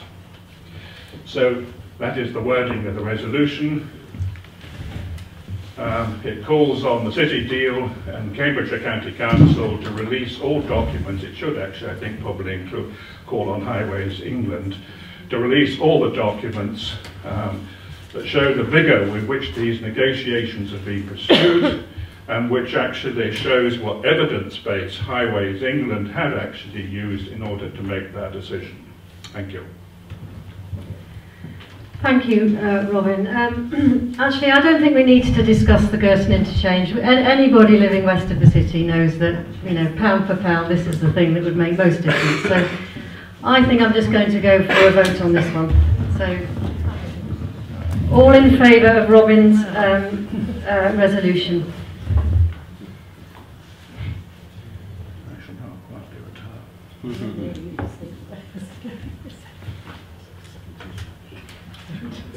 No, I have to vote as well, do I? Yes. 14. Anybody against? Right. Okay. Can I now invite Ben Dancy? Ben has been asked by Carpen Parish Council in the absence of the chair and the vice chair to give a presentation as part of the transport working group. Thank you, Ben. Thanks, Chair. Hello, everybody. Ben Dancy. I live in the village, and I also run a business at the end of Madingley Road. So I'm at both ends of it. I'm interested. So Ben, can you speak into the microphone, please? Thank you. Apologies. Is that better? Thank you. So, I want to give you a quick, better alternative. I've got 8 slides. I will try and go through them promptly so that it's clear for you to all see what I'm talking about. So, Carpen Parish Council rejects option 3A in its entirety because we feel it's not proven that a segregated busway cannot run alongside Manningley Hill, the existing infrastructure, and thus avoid the damage to the countryside that Mr. Pellew has already outlined, and the damage to our community as well, which we've already discussed a lot this evening. We feel in Carpen that residents of other South Cambridgeshire villages, especially those on the fringes of Cambridge, should be deeply concerned about the precedent of what is being proposed for a historic village like ours, potentially like yours. Not only are we faced with a busway cutting straight through the village, but now the park and ride at Cromley, as big as Trumpington, coming within 50 metres of the nearest housing estate here in the village, set on the hill that Mr. Pellew has described previously this evening, dominating the village day and night. And the fact that our representatives, are considering this, it's good to see so many people here tonight worried about that. We're familiar with the corridor, so I'm going to go on. So the better alternative that I would just like to cover briefly is really thinking about Manningley Hill and the opportunities that it presents already. We feel that there's clear evidence that the off-road option, and we've talked about it a lot this evening, so I won't dwell on it, was favoured from the outset. And indeed that they've ignored the views of thousands of local people. And we've all touched on the wider frustrations that there are so many intelligent people in the city thinking about things like, autonomous vehicles, things like the potential for tunnels. That the conversation that we're having now is just not connected into what other kind of decisions may be available to us. So we feel there's potentially a better alternative, which is up on the screen at the moment. We feel that a two-way busway alongside Manningley Hill is possible to achieve, and we feel the benefits are significant. And I'm just speaking as a member of the village. We feel it would add no more than 2 minutes, and we've heard members of the decision makers here this evening say they'd be prepared to give a few minutes in order to preserve things that have been there for decades and centuries. We feel it would be far less damaging to the environment than the preferred route, which slices through land with, we think, 6 National Trust covenants to the north of the village itself. That would need an Act of Parliament to achieve. Then through the century-old orchard that we've heard, then through the reserve, before reaching Westfields that we've talked about already. And we feel it would be less ruinous to our historic village of Carpen. The preferred option potentially comes within 10 feet of the nearest houses in the village, incredibly close. And we've talked this evening already about the welfare of the community given so little weight.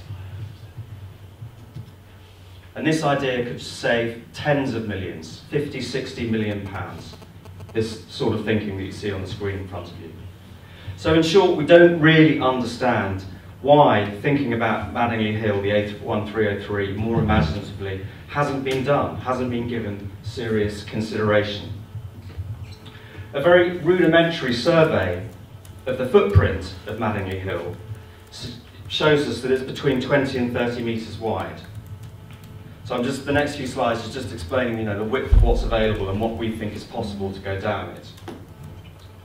The Cambridge to St Ives guided bus scheme is 6 metres wide, consisting of two 2.6 metre wide tracks, separated by a central reservation of 80 centimetres.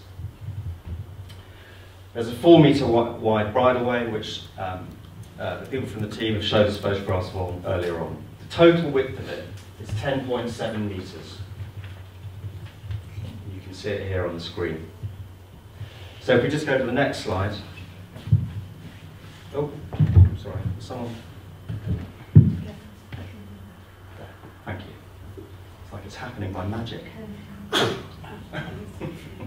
Okay. So you can see within the available footprint of what's on Madingley Hill that actually we feel that you really could actually fit a 2-lane busway, the existing road that's already there, and the necessary cycle path. And we just feel this is something that should be considered.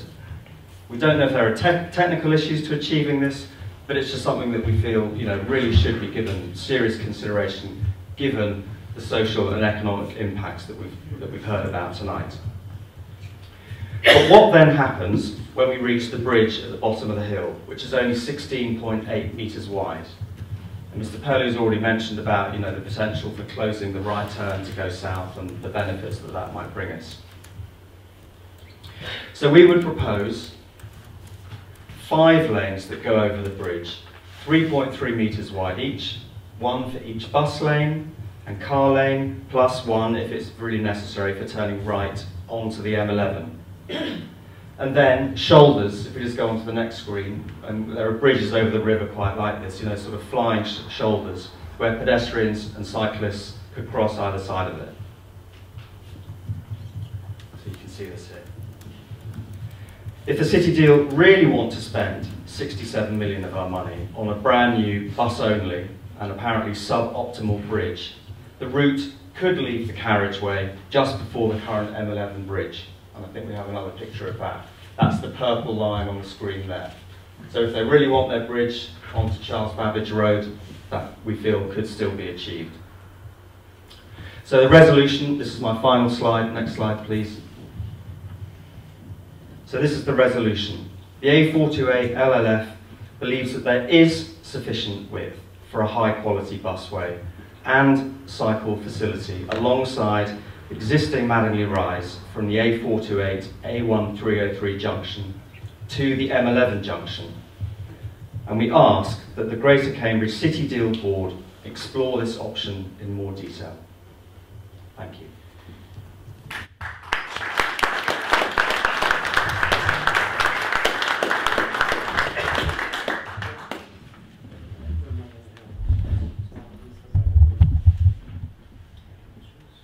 Any questions on that?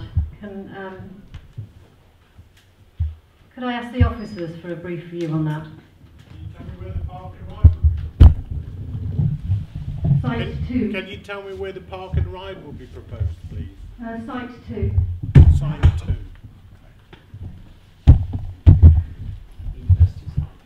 The university site next to the cemetery. Yeah. The rudimentary measurement that was done, by the way, was from hedge to hedge, and it came to between, I think the lowest was 19.8 metres and the widest was 28. So, any members like to comment? Can we just ask the officers why that was rejected in the first place? Because it's such an One obvious of the thing. reasons is because of the width of the corridor. So the width of the corridor, we believe, wouldn't allow for what's been tabled there. One of the reasons is because of severance and the need to allow for accesses to existing properties, Crobley Business Park, Madingley Cemetery, and residential properties along there. So we didn't envisage the prospect of being able to get that level of segregation down that section. In a similar way, we've pointed to that on the section that's to the east of the M11. So there again, it narrows down to a point where you could get one lane running, and it might be tidal, but it would be one lane, and you wouldn't be able to improve cycle provision. In fact, it might even be detrimental to cycle provision. So much of nobody's talking about the road after the bridge. We're talking here purely about the road to the bridge and how to get over it and turn right. I would say to you that, you know, with respect to your rudimentary measurement, I think you will find that the impacts on the adjoining properties will be severe, and also the environmental impact of cutting that swathe down there without mitigation of trees and hedgerows, etc., would be very difficult to provide in that corridor. You would have to provide them somewhere else. So I think in principle there's a lot of difficulties in, if not infeasible, in terms of particularly property impacts of that proposal. I'd also add that that proposal kind of skips over the issue of Cambridge Road, Coton, and Cambridge Road, Medley, because in effect you would be creating a settlement for vehicles trying to emerge, and in effect you'd basically be creating potentially a huge problem for Coton, because the traffic wouldn't be able to get out of Coton at peak times. You'd have to introduce a new signalised junction at least, and we already know that junction is already over capacity, that area is already over capacity. So I think it doesn't achieve, as Adrian said, it's going back to my earlier point about hybrids, it doesn't achieve these key benefits, and it also has environmental costs. It's not cost-free, and as Adrian, a very good point, as we see in all these other schemes where it's on-road highway, you're very constrained with the amount of mitigation that you can actually put in place. You know, there can't be an avenue of trees down there or anything like that, because in effect you're taking every spare inch of space that's public highway. So effectively, in terms of strategic fit, when we looked at option 1, these were the considerations that we made in determining that it didn't do the things that it needed to do, which is deliver segregation, because it wouldn't effectively be segregation because of all the severance issues. But you could run it down the middle of the road and only turn left out of your property then, couldn't you? If that was the deal. When we talk about the issue of these middle road bus lanes, they're simply going to be hugely environmentally costly, because in order for them to even work at a conceptual level, they would need to be accompanied by a significant amount of traffic management. So really, you know, you're talking about turning Madingley Road into an urban environment in terms of the amount of traffic management that needs to go through Madingley Hill, I should say, going through that in order to manage a middle of the road bus lane. You know, and we have looked, and there is a technical note which I would refer people to, a technical note which has been published on the web regarding our considerations of middle of the road bus lanes. And although that was a contraflow bus lane, the same principles around traffic management, signage, gantries, all of that stuff all applies to a two-way bus lane. In fact, probably even more so, because the risk factors are even greater where you've got vehicles coming two ways down the middle of a road and other vehicles turning across it. So it's not. I don't think it's an idea that's going to work in this sense personally. But you know, that's my. But there can't be more than half a dozen properties on Madingley Hill. But the disbenefit to those properties can be massive. You know. One of our duties is to, as we do with mitigating everything else, is mitigate our impact on property. And if we were to take a property and sever its access to the highway or prevent it from getting to the highway without provision of an entrance somewhere else, means that that is a total loss of that property, a detrimental impact on that property. Therefore, the budget you're talking about could quite rapidly rise. I'm also mindful of the Grade 1 listed building, which is Madingley Cemetery, and the impact amount of that. Also, the proposal that you've got for the park and ride being next to the SSI site, which is one of the big problems with Site 2. So I think there's a number of in-principle difficulties with the proposal, and again I would say that it is within the thinking of what we've done when we've looked at trying to put something down that route, that frankly wouldn't stack up to provide the strategic fit in terms of what the policy it demands and what the vision or the agreement that City Deal has in mind in terms of investing through transport for wider economic benefits. But with the greatest respect, those are issues that are common to what's been outlined on 3A. I mean, you know, National Trust covenants, Acts of Parliament, environmental damage to, you know, pristine view. Well, you know, these are the same issues. All things need to be assessed, and you know, you might argue that one environmental impact outweighs another, but that's not how an environmental impact assessment has to be addressed. So they're quite serious impacts in terms of property. One of the things that we've done through the catchment routes that we've shown, and indeed one of the reasons we've shown them, is to make it clear to people that there aren't properties being demolished as part of the project, nor there seems to be any need, as far as we can see at this strategic stage, to take people's front gardens, which was certainly the case with the work that we did when we looked at going down the existing highway route. Can I just ask you one question? I mean, you are, like always, you're completely inconsistent. So you talk about Madingley Cemetery as being this crucial grade listed asset, which of course it is. But Cambridge happens to have 1,500 listed assets and also is one of the world's greatest heritage cities. And in 2008, the High Court turned around, and this is fact, and said that the Coton Corridor was the most important location on the edge of Cambridge for preserving the historic city. So I think that, with respect, some of your plans are outrageous from a heritage point of view.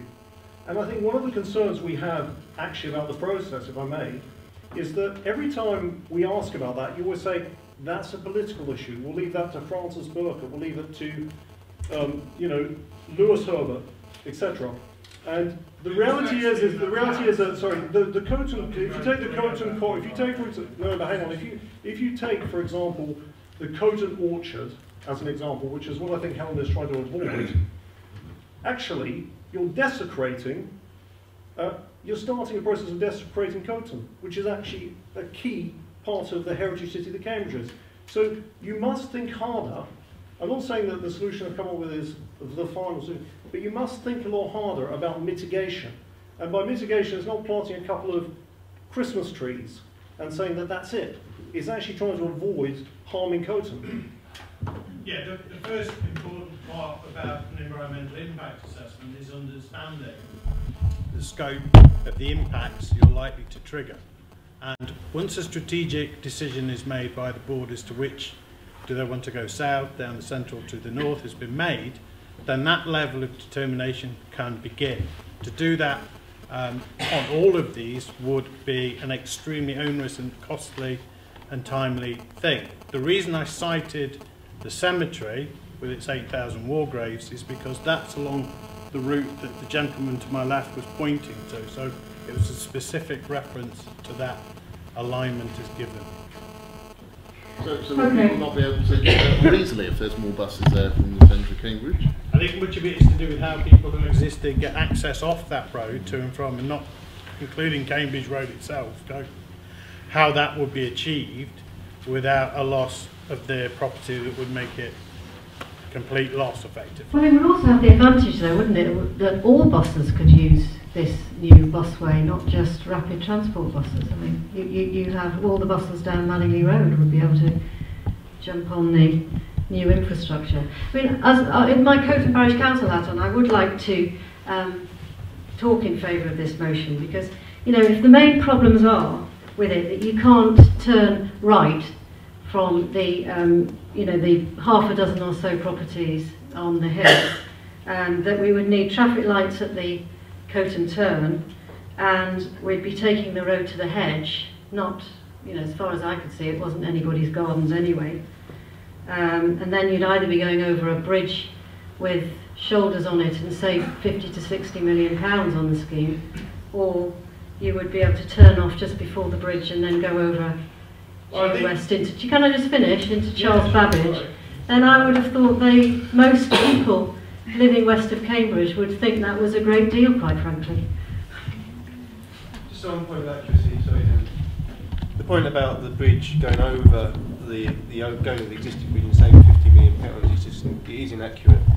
You know, the estimated cost for the bridge that we're proposing is nowhere near 50 or 60 million pounds, and as we said in our presentation, the point here is that you've got a huge amount of congestion on Madingley Road as you come off the M11, vehicles turning right, going into the park and ride.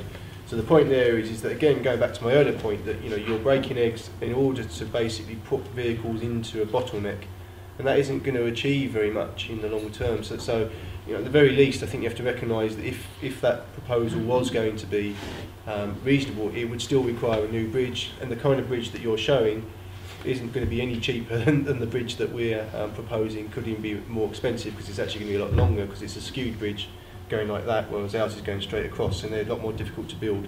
So just from the point of accuracy, I do think I wanted just to make that point.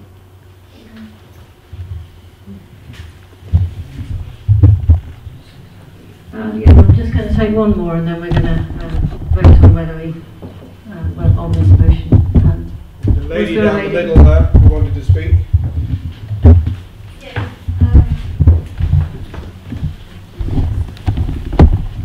It was mainly in answer to the two points arguing against this scheme. That Can you stand up, please?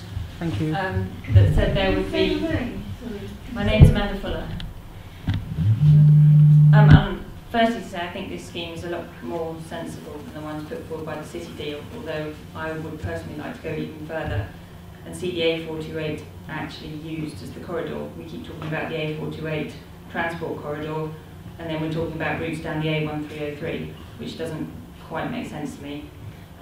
Anyway, to go back to the points, you said that if this route went ahead, we'd have a more urban environment, and I don't see how it would be any more urban than putting masses of concrete across all the fields just to the north of Coton, and also that it would be far worse segregation for traffic coming out of Coton on the Cambridge Road.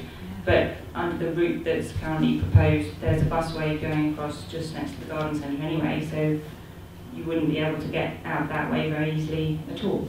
So in terms of some of the points you were using to argue against this scheme, I don't think they're very valid. Okay, can we vote on this, please?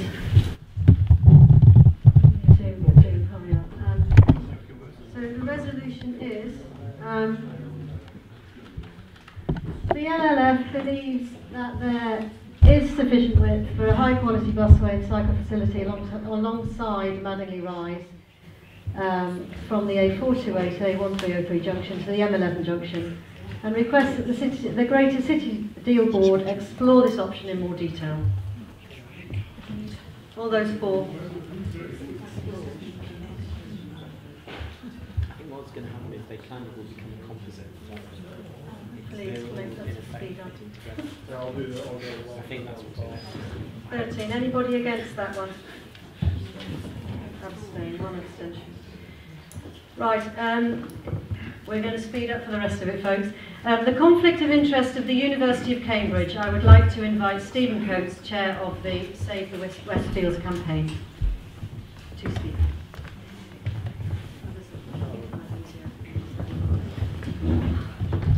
Sorry. Oh, thanks. Yeah, thank you very much. I was going to talk for a while, but I'll keep it really brief, because I think actually the issues are simple, which is, I know the officers said earlier that the university is a non-voting member on the City Deal Board. However, they have huge influence, and in December, for example, they put a response which actually said that they really didn't want the Madingley Road option, they didn't want the northern option, and guess what? Surprise, surprise, we've got the southern route. There is another major problem, which I talked to about earlier, which is the fact that they are challenging the local plan at the moment very vigorously. There's a university and a bunch of colleges to the south, and then St John's, who happen to be, curiously enough, at the stakeholder meeting that was held on Thursday night, are also trying to get 100 acres or so developed on Grange Farm. So, and then of course, Coton has its own particular set of issues. So just to cut to the chase, what's at stake here are billions of pounds. You've got the West Cambridge site, which can have 10,000 people, construction cost billions. You've got 500 acres between the Barton Road and Madingley Road, all of which could one day be urbanised. So I think it's actually legally correct to say that there are billions of pounds that can be made out of this land. And I find it deeply troubling that you have a landowner who has a vast financial incentive also in a position to make a decision. And I would actually argue that even the selection of catchment area could help them, because hypothetically, I mean, you've seen what's happened in the sporting village, how the Duke of Westminster, of course he's no longer with us, but had an application for a land outside the local plan. And I think actually, I think everybody, including Lewis Herbert, when he spoke to us in Unum the other night, recognises that, you know, the university and colleges could just come out of the woods with a big planning application. And I actually think the I mean, here, for example, this is a Cambridge News article which came out, I think it was in sort of 1st of February, so 26th of February or something, last year. But basically, that shows you a busway plan through the Westfields, which almost exactly mirrors some of the options that the officers have come up with. So what I'd like us to vote on is for a procedure to put in place for the university to be properly removed from the decision-making process, not on the whole of the city deal, because they have a right to be there, but given the conflict on this particular one, and also to echo Bridget's point, I would like to have the Westfields taken out of the catchment area, and also the Code Launcher and various other places like that, because it's the only way to say, you know, you've got no incentive to force a road through there, because I think we all accept that if a road goes through, it will lead to development. Thank you. Have any members of the public got any comments on this?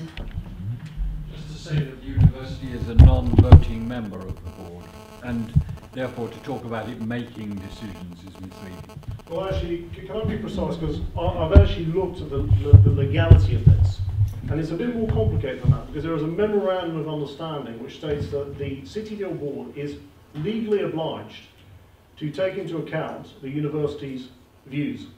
And actually, I think the university's document that they produced in December was incredibly influential. And they even, and quite surprising, I mean, they even talked, for example, about how they were concerned about their cows in Manningley. And look, I went to Cambridge, my dad was at Cambridge, my son's starting Cambridge tomorrow. So lots of people here love Cambridge. But the reality is that the property people, and I don't want to defame them, but the property people do not seem to give a monkeys about local residents. And I think that, I think there has to be a procedure. We keep asking the City Deal, how do you manage this conflict?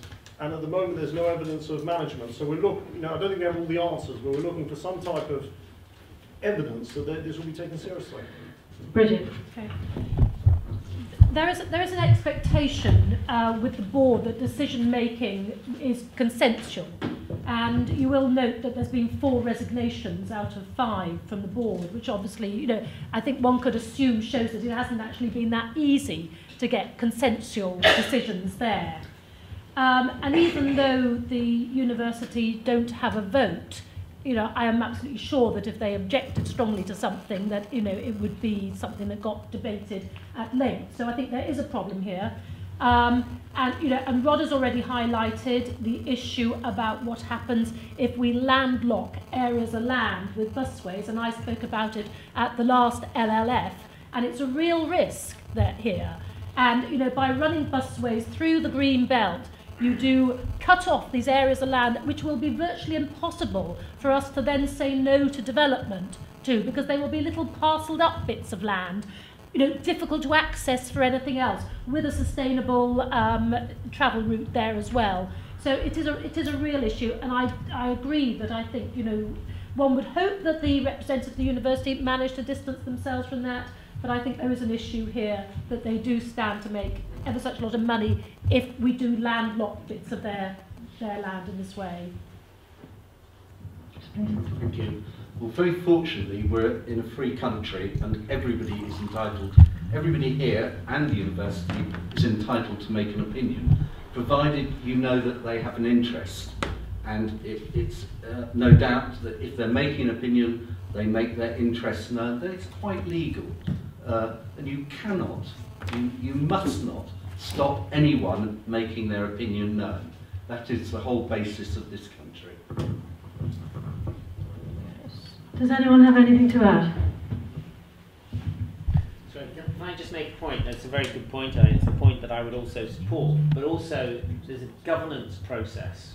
And in the City Council in South Cambs, if there was a conflict of interest, the party would put their hand up and say it's a conflict of interest, and I would step out of the decision-making process, or even the debate. Then you've got to vote. Well, sorry, even the debate, because that's typically what happens on a planning matter. That's not true. I'm on the planning committee. Well, that's what happens in Cambridge City anyway, right? Perhaps we have a different governance structure, but that's what happens in Cambridge City. You're entitled to make your opinion known, and then as long as you declare you have an interest, you're entitled to make your opinion. Well, my position is that in the Cambridge City, what happens typically is someone would step out from that debate. And I think from the governance structure of the city deal, the integrity of the city deal is at risk, where one of the key stakeholders who is, as clearly can be seen, going to benefit financially, materially from certain routes, does not step out of that debate. Does not say, actually, this is a debate I should not participate in. It's not voting, it's not even participating in. That's where I think we should be. And I think that point should be made very clearly to those politicians who sit on the City Deal board. There are a number of politicians who can vote, and it should be made clear to the chair and the deputy chair that we do not believe that the position of the university is a credible one in relation to participation on discussions on this route. Okay, can I just answer your point in 2 seconds? I think the very fact that the university are using the bus route as part of the local plan appeal, and they're talking about the bus route as if it's a done deal, I personally find extremely troubling, because that's a sign. I mean, if you're going to court on this, if we go to judicial review, which we may go to judicial review, and I want to stress this, we're all talking about it, and it may come to it, because we're not just going to stand idle. The issue here is they're using the bus route to challenge the local plan. And in 2008, the High Court said you're not allowed to build on the Westfields. And we're suddenly facing these. One of the things they've not said is what this bus route is going to look like. It might be 18 metres wide by the time you've got 4 metre cycleways either side and 2 metre pedestrians and 7 metre of bus route. We're talking about not just this route, we're talking about the orbital route. So if when the High Court said you can't actually do this, someone said a few years later they set up something called the City Deal, and then from Red Meadow Hill you can see this giant cross cutting across the field, people would be outraged. And to be perfectly frank, I think, according to one professor of law who's involved with us, it's already arguably an abusive process. So we want to push that governance point. I'm not quite sure how we push it, but I've been to the City Deal board, I've asked the questions, and they've laughed. One time they even said, yeah, Cambridge has got land all over the place, you know. I mean, you've got a bunch of guys doing £1 billion worth of development, and their response is, we've got land all over the city. It's not good enough. That's my view anyway. Well, again, I stick my coat and hat on here. For me, it was the consultation response document that they issued in the final hour of the final day of the consultation, which, to summarise, basically said we don't want the central route because we own land down it and you're not having any, and we don't want the northern route because legitimately we do studies in the SSSI would, but also there were comments about the university farm and agriculture and indeed as Stephen alludes to the cows, and then the local people think, well, that suddenly here we have the southern route, despite everybody else, it seems, or the vast majority of people saying, no, we don't want that southern route, but hey-ho, we've got it. And why have we got it?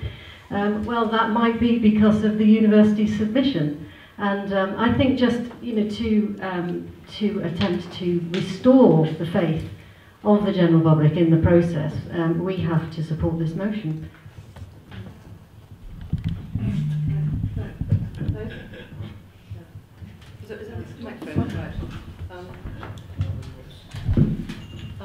I'm going to say the opposite to this. I don't think it's the role of the LLF to be deciding this. It's about the governance of the city deal, and it's up to, there's lots of processes, and it's up to us perhaps to scrutinise, or for the city deal members to scrutinise, but it's really not the role of the LLF to be discussing this. And we've only had all these resolutions sprung, well, not sprung on us, but we've only known them for less than 24 hours. I'm not comfortable talking about these very complex governance issues, and the Cambridge and University, they're all over the place. We have fantastic planning officers at county and city level. We have good systems, and I think focusing on this is not the right thing to do. So I would be objecting to this resolution. Robin Palou? as written, the resolution is meaningless because, as we've heard from John, the university is not part of making the decision anyway, so it can't remove itself from something it's not part of. So you need to change the wording of it. So, but you're asking the university to remove itself from the debate leading up to the decision. Well, let's change it. Let's change it. Yeah, you can't. Well, that what we're being asked to vote on at the moment, as on the board. No, well, let's change it. Let's change Okay. it. I think you've got a good point. Let's change the motion. To remove itself from the debate. It's just as on city unsatisfactory. They're entitled to an opinion. It's part of our... Well, okay, well, maybe we should actually... Just as anybody here is entitled to. So let me ask you another way. How do we get public confidence that they're... I mean, do we ask for freedom of information? I mean, how do we get public confidence that this process is not being, frankly, done in such a way that it gives an unfair advantage to a huge landowner? Whatever you say, you love Newnham, you love, you love the Westfields. When you wake up and you see 3,000 houses built there, and you've lost that countryside, then we'll have the conversation, because that's what will make up. And it's highly related to transport, and I think Rob would confirm that. Antony Carpen, so I'm the cameraman here. I turned up to one of the first meetings of the Greater Cambridge City Deal Board, and I asked this very question to the Cambridge University representative. I basically said, now that he's on the Greater Cambridge City Deal Board, can members of the public publicly cross-examine the representatives of Cambridge University and their colleges for the purposes of business to do with the Greater Cambridge City Deal, of which I would assume this planning application is very much one of them? And the poor thing couldn't say no. So I think it was actually, it was Professor Jeremy Saunders, who's now no longer on the board, but I recorded it on camera, so if you want to see his full remarks, they're there on my YouTube channel. So could we say something like the LLF is concerned that the university may be able to have undue influence on routes either close to or on their own land holdings, and just say we are concerned? Well, I wouldn't even necessarily say undue influence. I think we are concerned that there has been inadequate scrutiny of how the university is affected. I think there's a simple wording. The simple wording is the LLF is concerned that there has been insufficient scrutiny about the university's involvement in the selection of routes, because they are also promoting land development. I think that's all we need to say. That's fine. It's very simple, because that's the truth. They're promoting land development and they're also choosing routes. So let's keep it simple. And let's just ask as a general question and keep pursuing it, because we can't just give up. I don't think the university are choosing the routes any more than any of us. I think it's the officers who come up with the routes, subject to the consultation. So if I may, I was there on Thursday night at the stakeholder meeting, and Sir John said, who were there, I mean, the officers are right here, so they can speak up. They've already had a meeting with St John's Grange Farm. Now, when the Grange Farm, they've had these meetings, all during the hiatus between, let's be frank about this, during the hiatus between when the process ended in January 2016 and now, they've had endless discussions about how the West Cambridge site could be actually used for the purpose of the bus. It's even being disclosed because that was something that was sort of mentioned. So I think we've got to deal with fact, and I think the fact is that they are, and they're also talking, by the way, about access for this 10,000 person development, which is a small detail that they're working on. So they are at the table and they've got their feet under the table, so you're not being accurate, I'm afraid. Okay, I'm going to go one last point. That chap there. Crowley Farm. In fact, last year, St John's served us notice on 50 acres on Whitwell Way. Their intention is to put 100 houses on there. We've been told that we may plant a line of trees halfway across the field to divide our farm. We rent about 60, 70 acres from them.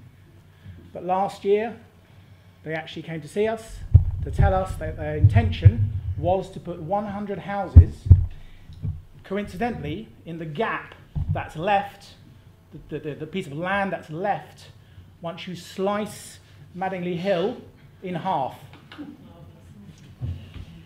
They came to see us. Anecdotal. That's very good anecdotal. Purely coincidental. Purely coincidental. If you look at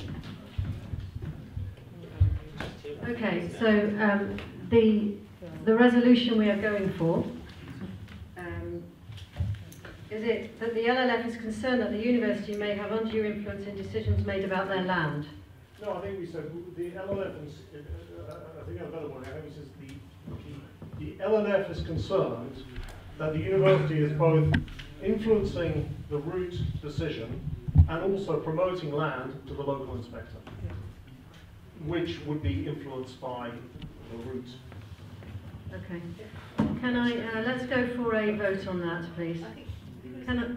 And the colleges, I mean, University or colleges, let's say university. Well, they're different things. But the university is the only one on the board, so the colleges, oh no, sorry, if I may, the North Barton Landowner Group is a consortium, therefore if one member of the consortium is on the board, then it's as if they're all on the board. That's the legal position. All right. Can we vote on this resolution, please? All those in favour?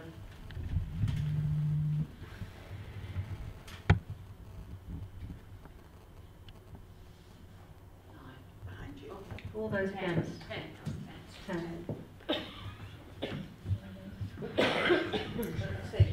Abstaining, 1 and 2 abstaining. Okay. Right, park and ride sites at Madingley Marsh Roundabout. I will invite my Vice Chair, very temporarily, Edward. Good evening, ladies and gentlemen. Congratulations for staying this long, so I'll be very, very brief. First of all, I applaud the parishioners from Madingley who come here to tell us about what effectively is a huge blight on the property by the proposals for the park and ride around Madingley Mulch Roundabout. Madingley Parish Council are appalled this is still being seriously considered. The university did write in November last year, they were totally opposed.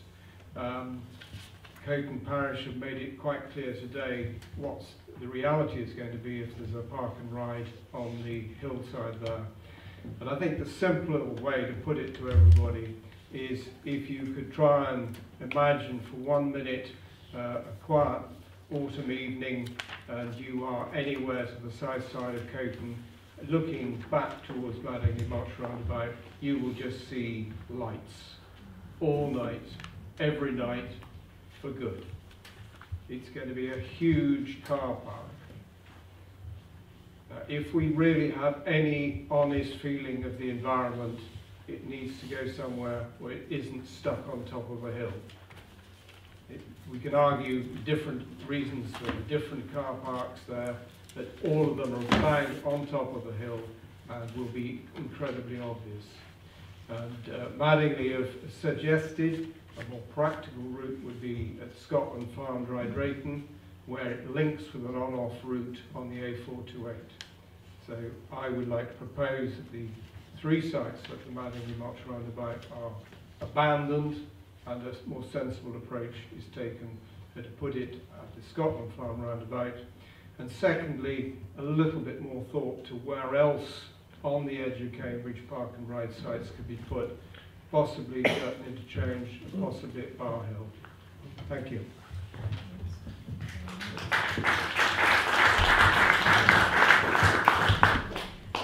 There is an alternative resolution on this one, which is that the A428 LLF supports a site 2 being further investigated. This is on the basis that it's thought that sites 1 and 3 are much more intrusive on the communities of Coton and Madingley, and site 2 sits on top of the hill. And so site 2 should be further investigated as a new park and ride facility and requires high quality park and cycle facilities which allow bikes to be stored securely overnight. So we have to decide whether we think the whole thing is better at Scotland Farm or whether we can compromise on the route that's least damaging for people, because it seems we are the only people that really do seem to consider that. both, actually. Right. You know, we need the fallback. So, you know, by all means, promote what Edward's recommending, but you know, we need a fallback in case that is rejected out of hand, and you know, they need to know that we strongly reject 1 and 3 as sites, and that 2, you know, if we can't have it at Scotland Farm, then 2 is the only one that, you know, is the least damaging option. I think it'd be a mistake not to do both. Because this is a picture of the site 3, which is the favoured option. So, and the park and ride will come 2/3 of the way down that field, and that's the beginning of the village. And then, I mean, this will be hugely intrusive. And another question is, how on earth would that be screened? Because that hill does fall 25 metres. So you would need at the bottom 50-foot trees. I mean, how are you going to possibly screen that to the houses below? And it's all the houses. They go off now to the left. That's the beginning of the village. So, you know, certainly Coton Parish Council would think, I mean, if you can't find a better field than that, then it's a poor show, really. Penny. Can I ask, is there still a park and ride site towards the Camborne end? Is there another park and ride site, or are we just looking, or is it the only one is in this river? There's one single one proposed around that. Because the economic arguments, I think it's called abstraction, that you know, the closer you have a park and ride out of town, the less the rural bus services are viable. So to me it seems sensible that you do put park and ride further out, so whether it's the Scotland Farm or even the Camborne one. But I support the resolution, I think this site, but there's a lot more arguments than just the environmental, and for once I'm actually arguing about the economic benefits as well. But it's very interesting technically why and where people use park and ride. It doesn't need to be there. Can I ask you, the chap in green, please, because you did want to talk about this. Yeah. No, we're talking about it now, aren't we? Thank you, thank you. Okay. We've obviously just touched on it, and you were quite right to say that, look, be patient and then we'll talk about this. We are very concerned, all of us here, about different aspects of all these proposals. We all accept, I do accept, that obviously traffic volumes increase, numbers of cars, congestion, there is a need to actually improve traffic flow. We're told that Camborne is going to expand, and we expect even more traffic, more cars to travel from Camborne to Cambridge. Where in Cambridge, we're not quite sure. Some of the discussion tonight suggested that it's all going to go down to Adams Road. Where are all these people going to go when they get off the buses at Adams Road? It seems to me that employment hubs are around the Science Park, the biomedical campus. These are all in the periphery of the city, and there are this proposal about the new park and ride to be sited at Crome-Lee, the fields around Crome-Lee Farm. It doesn't make any sense in terms of logic at all whatsoever. There's going to be increased traffic from Camborne. You expect car numbers and travelling numbers to increase, and you're going to allow them to arrive at Madingley Road and then to have to somehow turn right into this new park and ride. Already, we said that there's going to be problems in this last scheme about widening the Madingley Road. How are they going? How the property owners and the residents in those properties, how they're going to turn into their driveways? How is all this extra traffic in the morning rush hour going to actually turn right across the opposing traffic and go into the park and ride? It does not make any sense. Thank you. We've mentioned, sorry, just very quickly, I'll be very quick. 30 seconds. Right, Scotland Farm. There it is, it's on the A428. There's loads of land, it is not on a hill. It's on the roundabout, already there. They can come off the roundabout. You intercept them well before they get into this bottleneck here. And then the route into the employment hubs can actually go down the A428, some of it can come on a new busway somewhere. But this To put the new park and ride here, it makes absolutely no sense in terms of logic. Okay. Perhaps we can have some explanation. Can I have your name, please? Sorry. I thought you might ask that. You might like to call me Bill. My surname is Dr. Kalogirakis, if you like. You asked for it. I think Right, let's knows me. Edward knows me. Let's vote on the idea that or the resolution that we strongly reject sites 1 and 3.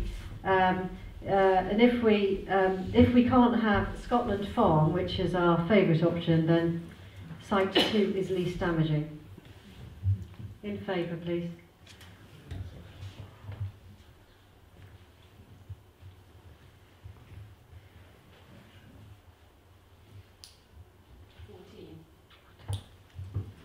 Anybody against? 1.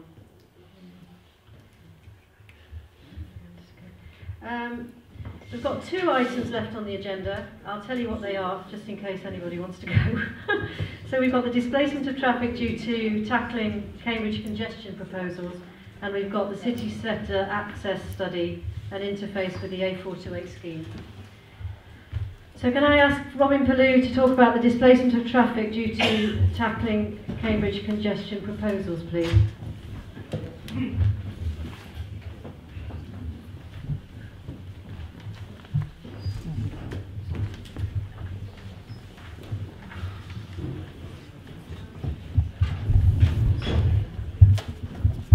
Room promptly empties.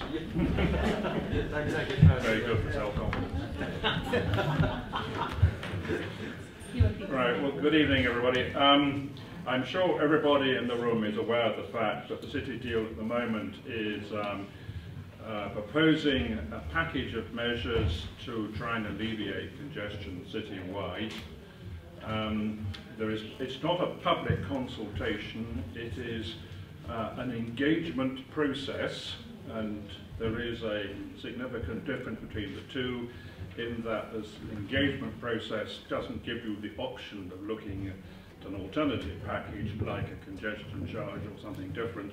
This is the package, it is the fine-tuning of it. The package includes these control points which at peak hours will close certain main commuting roads, including on the west side of Cambridge, both the Grange Road and the backs, Queen's Road.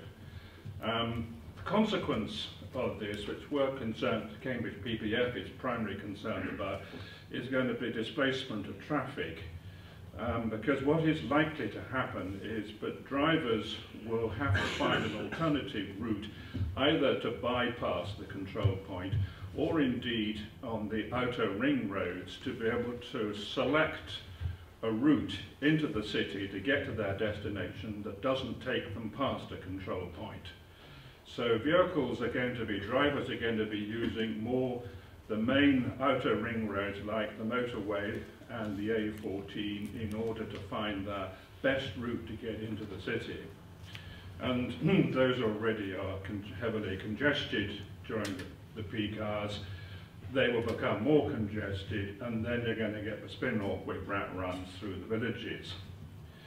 So the point which we want to make in our resolution is to ask the City Deal and the County Council what measures they're proposing to take to mitigate the displacement effect of traffic, trying to find alternative routes, and secondly, to ensure that when it comes on this 18-month trial period under which these control points are being introduced, when it comes to actually monitoring their effectiveness, the monitoring is sufficiently sensitive and wide-scale enough to be able to pick up the impacts not just around the control points, but throughout the city, including on the outer ring roads and indeed in the surrounding villages.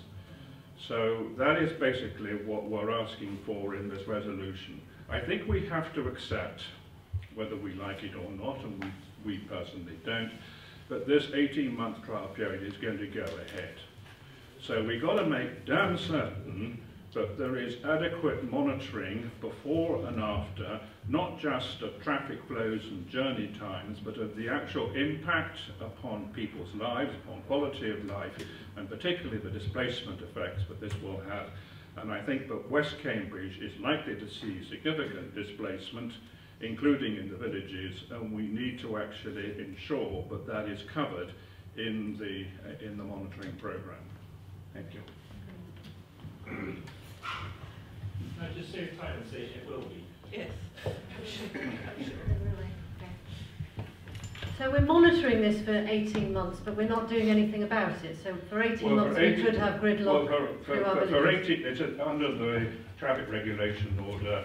It is an 18-month trial period at the end of which presumably a decision is made as to whether it works or not. We hope it does. We hope it meets its 50% traffic reduction target. But the monitoring must include not just the 15% traffic reduction. It's got to be a lot more sophisticated, because we're playing here with people's lives, their commuter routes, residential streets turned into rat runs, and so on. So the monitoring has got to go beyond just traffic flows and bus journey times. Okay, do we largely agree, everybody, and shall we vote? I'd like to ask a question, please. Okay. Is the intention that the authorities will produce alternative routes before this trial takes place? Suggested alternative routes? Question. Well, I think that's probably more for Bob to answer than me. The engagement exercises that are going on about this right now. I don't have the details with me. It's all on the website. I was at one last week. I'll be at another one later this week. That's probably the proper place to get into detailed questions about this.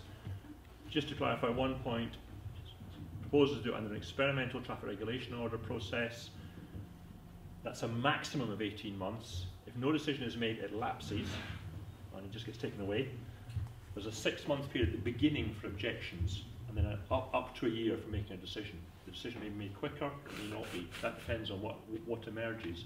In terms of mitigating the effects on the temporary experimental period, you'll appreciate we wouldn't want to be doing huge amounts of work to mitigate something that might be temporary, but that is something that could emerge during the process when we actually see what happens. And it is quite, we'll be perfectly honest, it is quite difficult to forecast.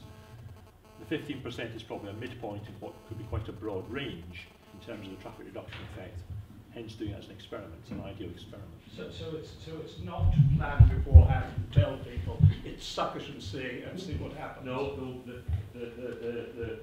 closure points are clearly, will be clearly set out. They're indicative at the moment. They're not specific closure points just yet. That's part of the engagement exercise. There'll be some adjustment of those, I suspect, coming out of what's being discussed. There'll be very strong messages about using alternatives, about how the buses will get better. The stagecoach are going to put more buses on as part of this. There'll be very strong messages to employers about encouraging people to use alternative modes of transport and work with them through travel planning. There'll be lots of messages about people using alternatives. But in terms of people finding alternative routes, we'll leave that up to them to find them. So it's thank you. Okay, thank you. And the answer is, I think, that it's going to be a case of suck it and see.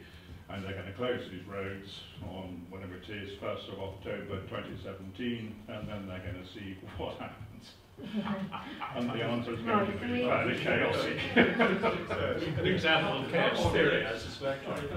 One last point. That information is on the website. The only health warning I would give, as I say, the key element is forecasting how much people will actually change to a different mode of transport. We know from the core scheme in the centre of Cambridge there was a 15% reduction in car traffic as a result of that, so we've based it around that. It could be more than that, it could be less than that. That's the hard bit to accurately forecast. We know there'll be a change, how much? But the modelling on that 15% assumption is on the website now. Can I just ask you to be absolutely clear? Madingley has 4 roads in and 4 roads out of the village. They're all used as rat runs. Will they all 4 be monitored during this trial and 2 weeks before it starts? We haven't yet sat down and identified what the monitoring points will be, but be as extensive as they need to be. Can I register a firm request? We get so much traffic trying to cut through that. Thank you. I had just one quick question. Will there be an incentive for people to move back to the park and rides? Are you going to change the economic nature of the park and rides to incentivise people to get out? Because that's what you need. You need a carrot to, it's not good just putting up the stick. I think we're fairly on topic here, Well, it's a question. I mean, it's a question which is very valid. Not what this. Another then maybe. Now, Okay, of let's. course, if I made opportunity to do something like that, I'm choosing my words carefully, comes with the workplace parking levy, which actually creates the revenue to do that. The only reason that charge is on is the county council needs the money. Well, the workplace levy is not going to come in That's anytime soon. Yeah. Okay, can we vote on this now, please? Sorry, could I ask a question in context, actually, Bob?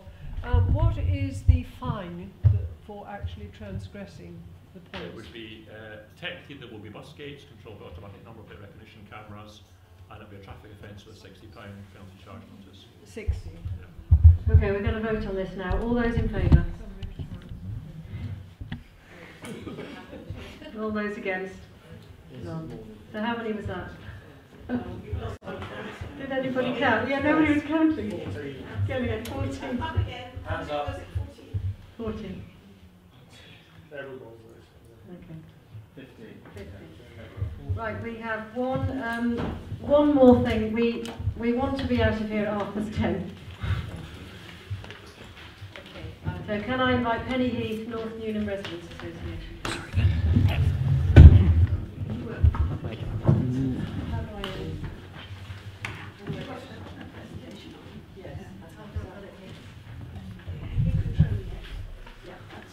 You are? Okay. Very quickly, I haven't prepared a resolution. We've only known about this meeting. We known about meeting for a few weeks, but actual the preferred options is what we've got to discuss.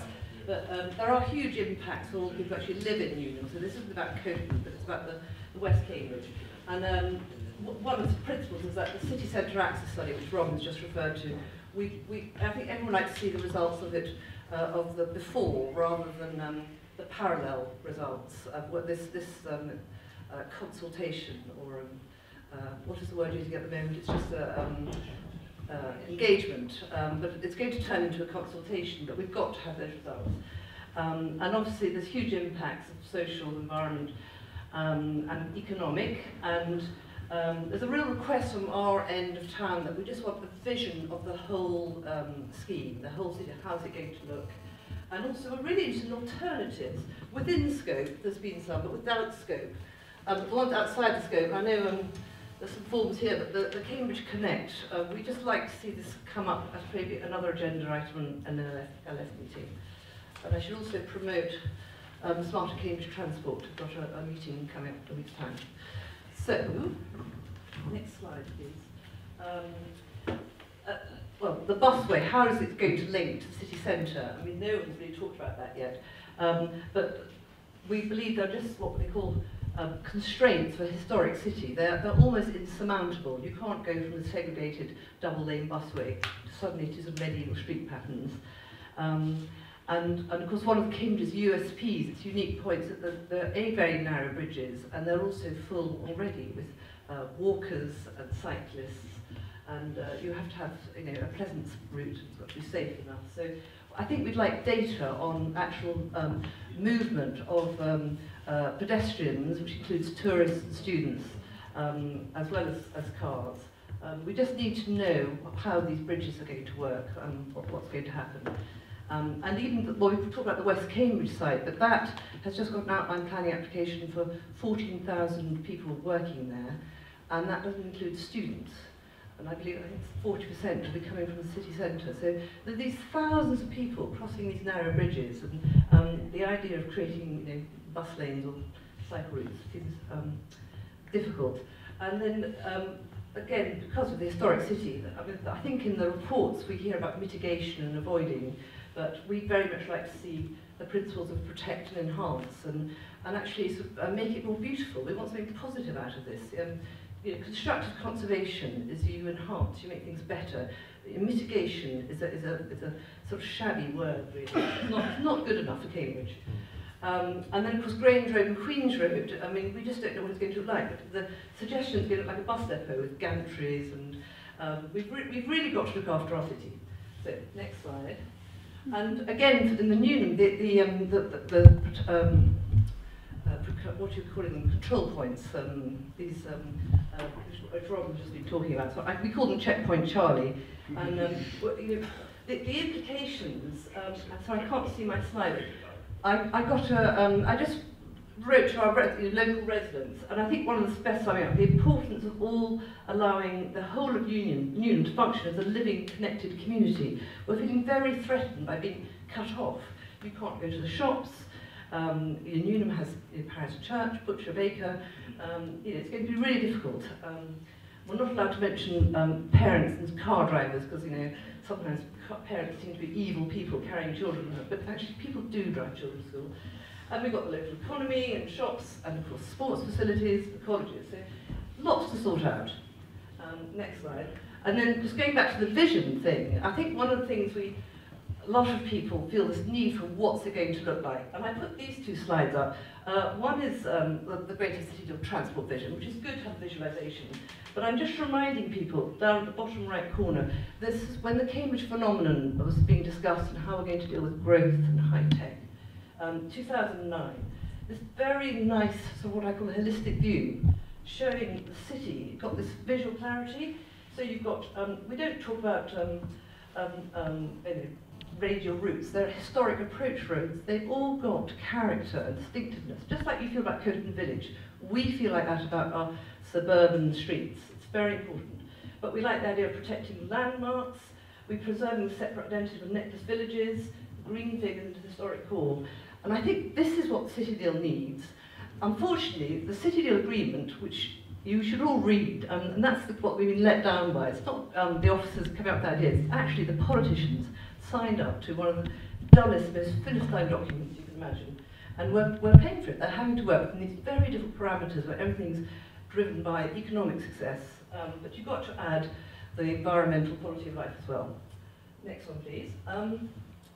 So to summarise, we would like to see, well, I was quoting from that form about these alternative options. We'd like the Executive Board to consider another option or a preferred option. We just want something a bit more flexible, a bit more imaginative.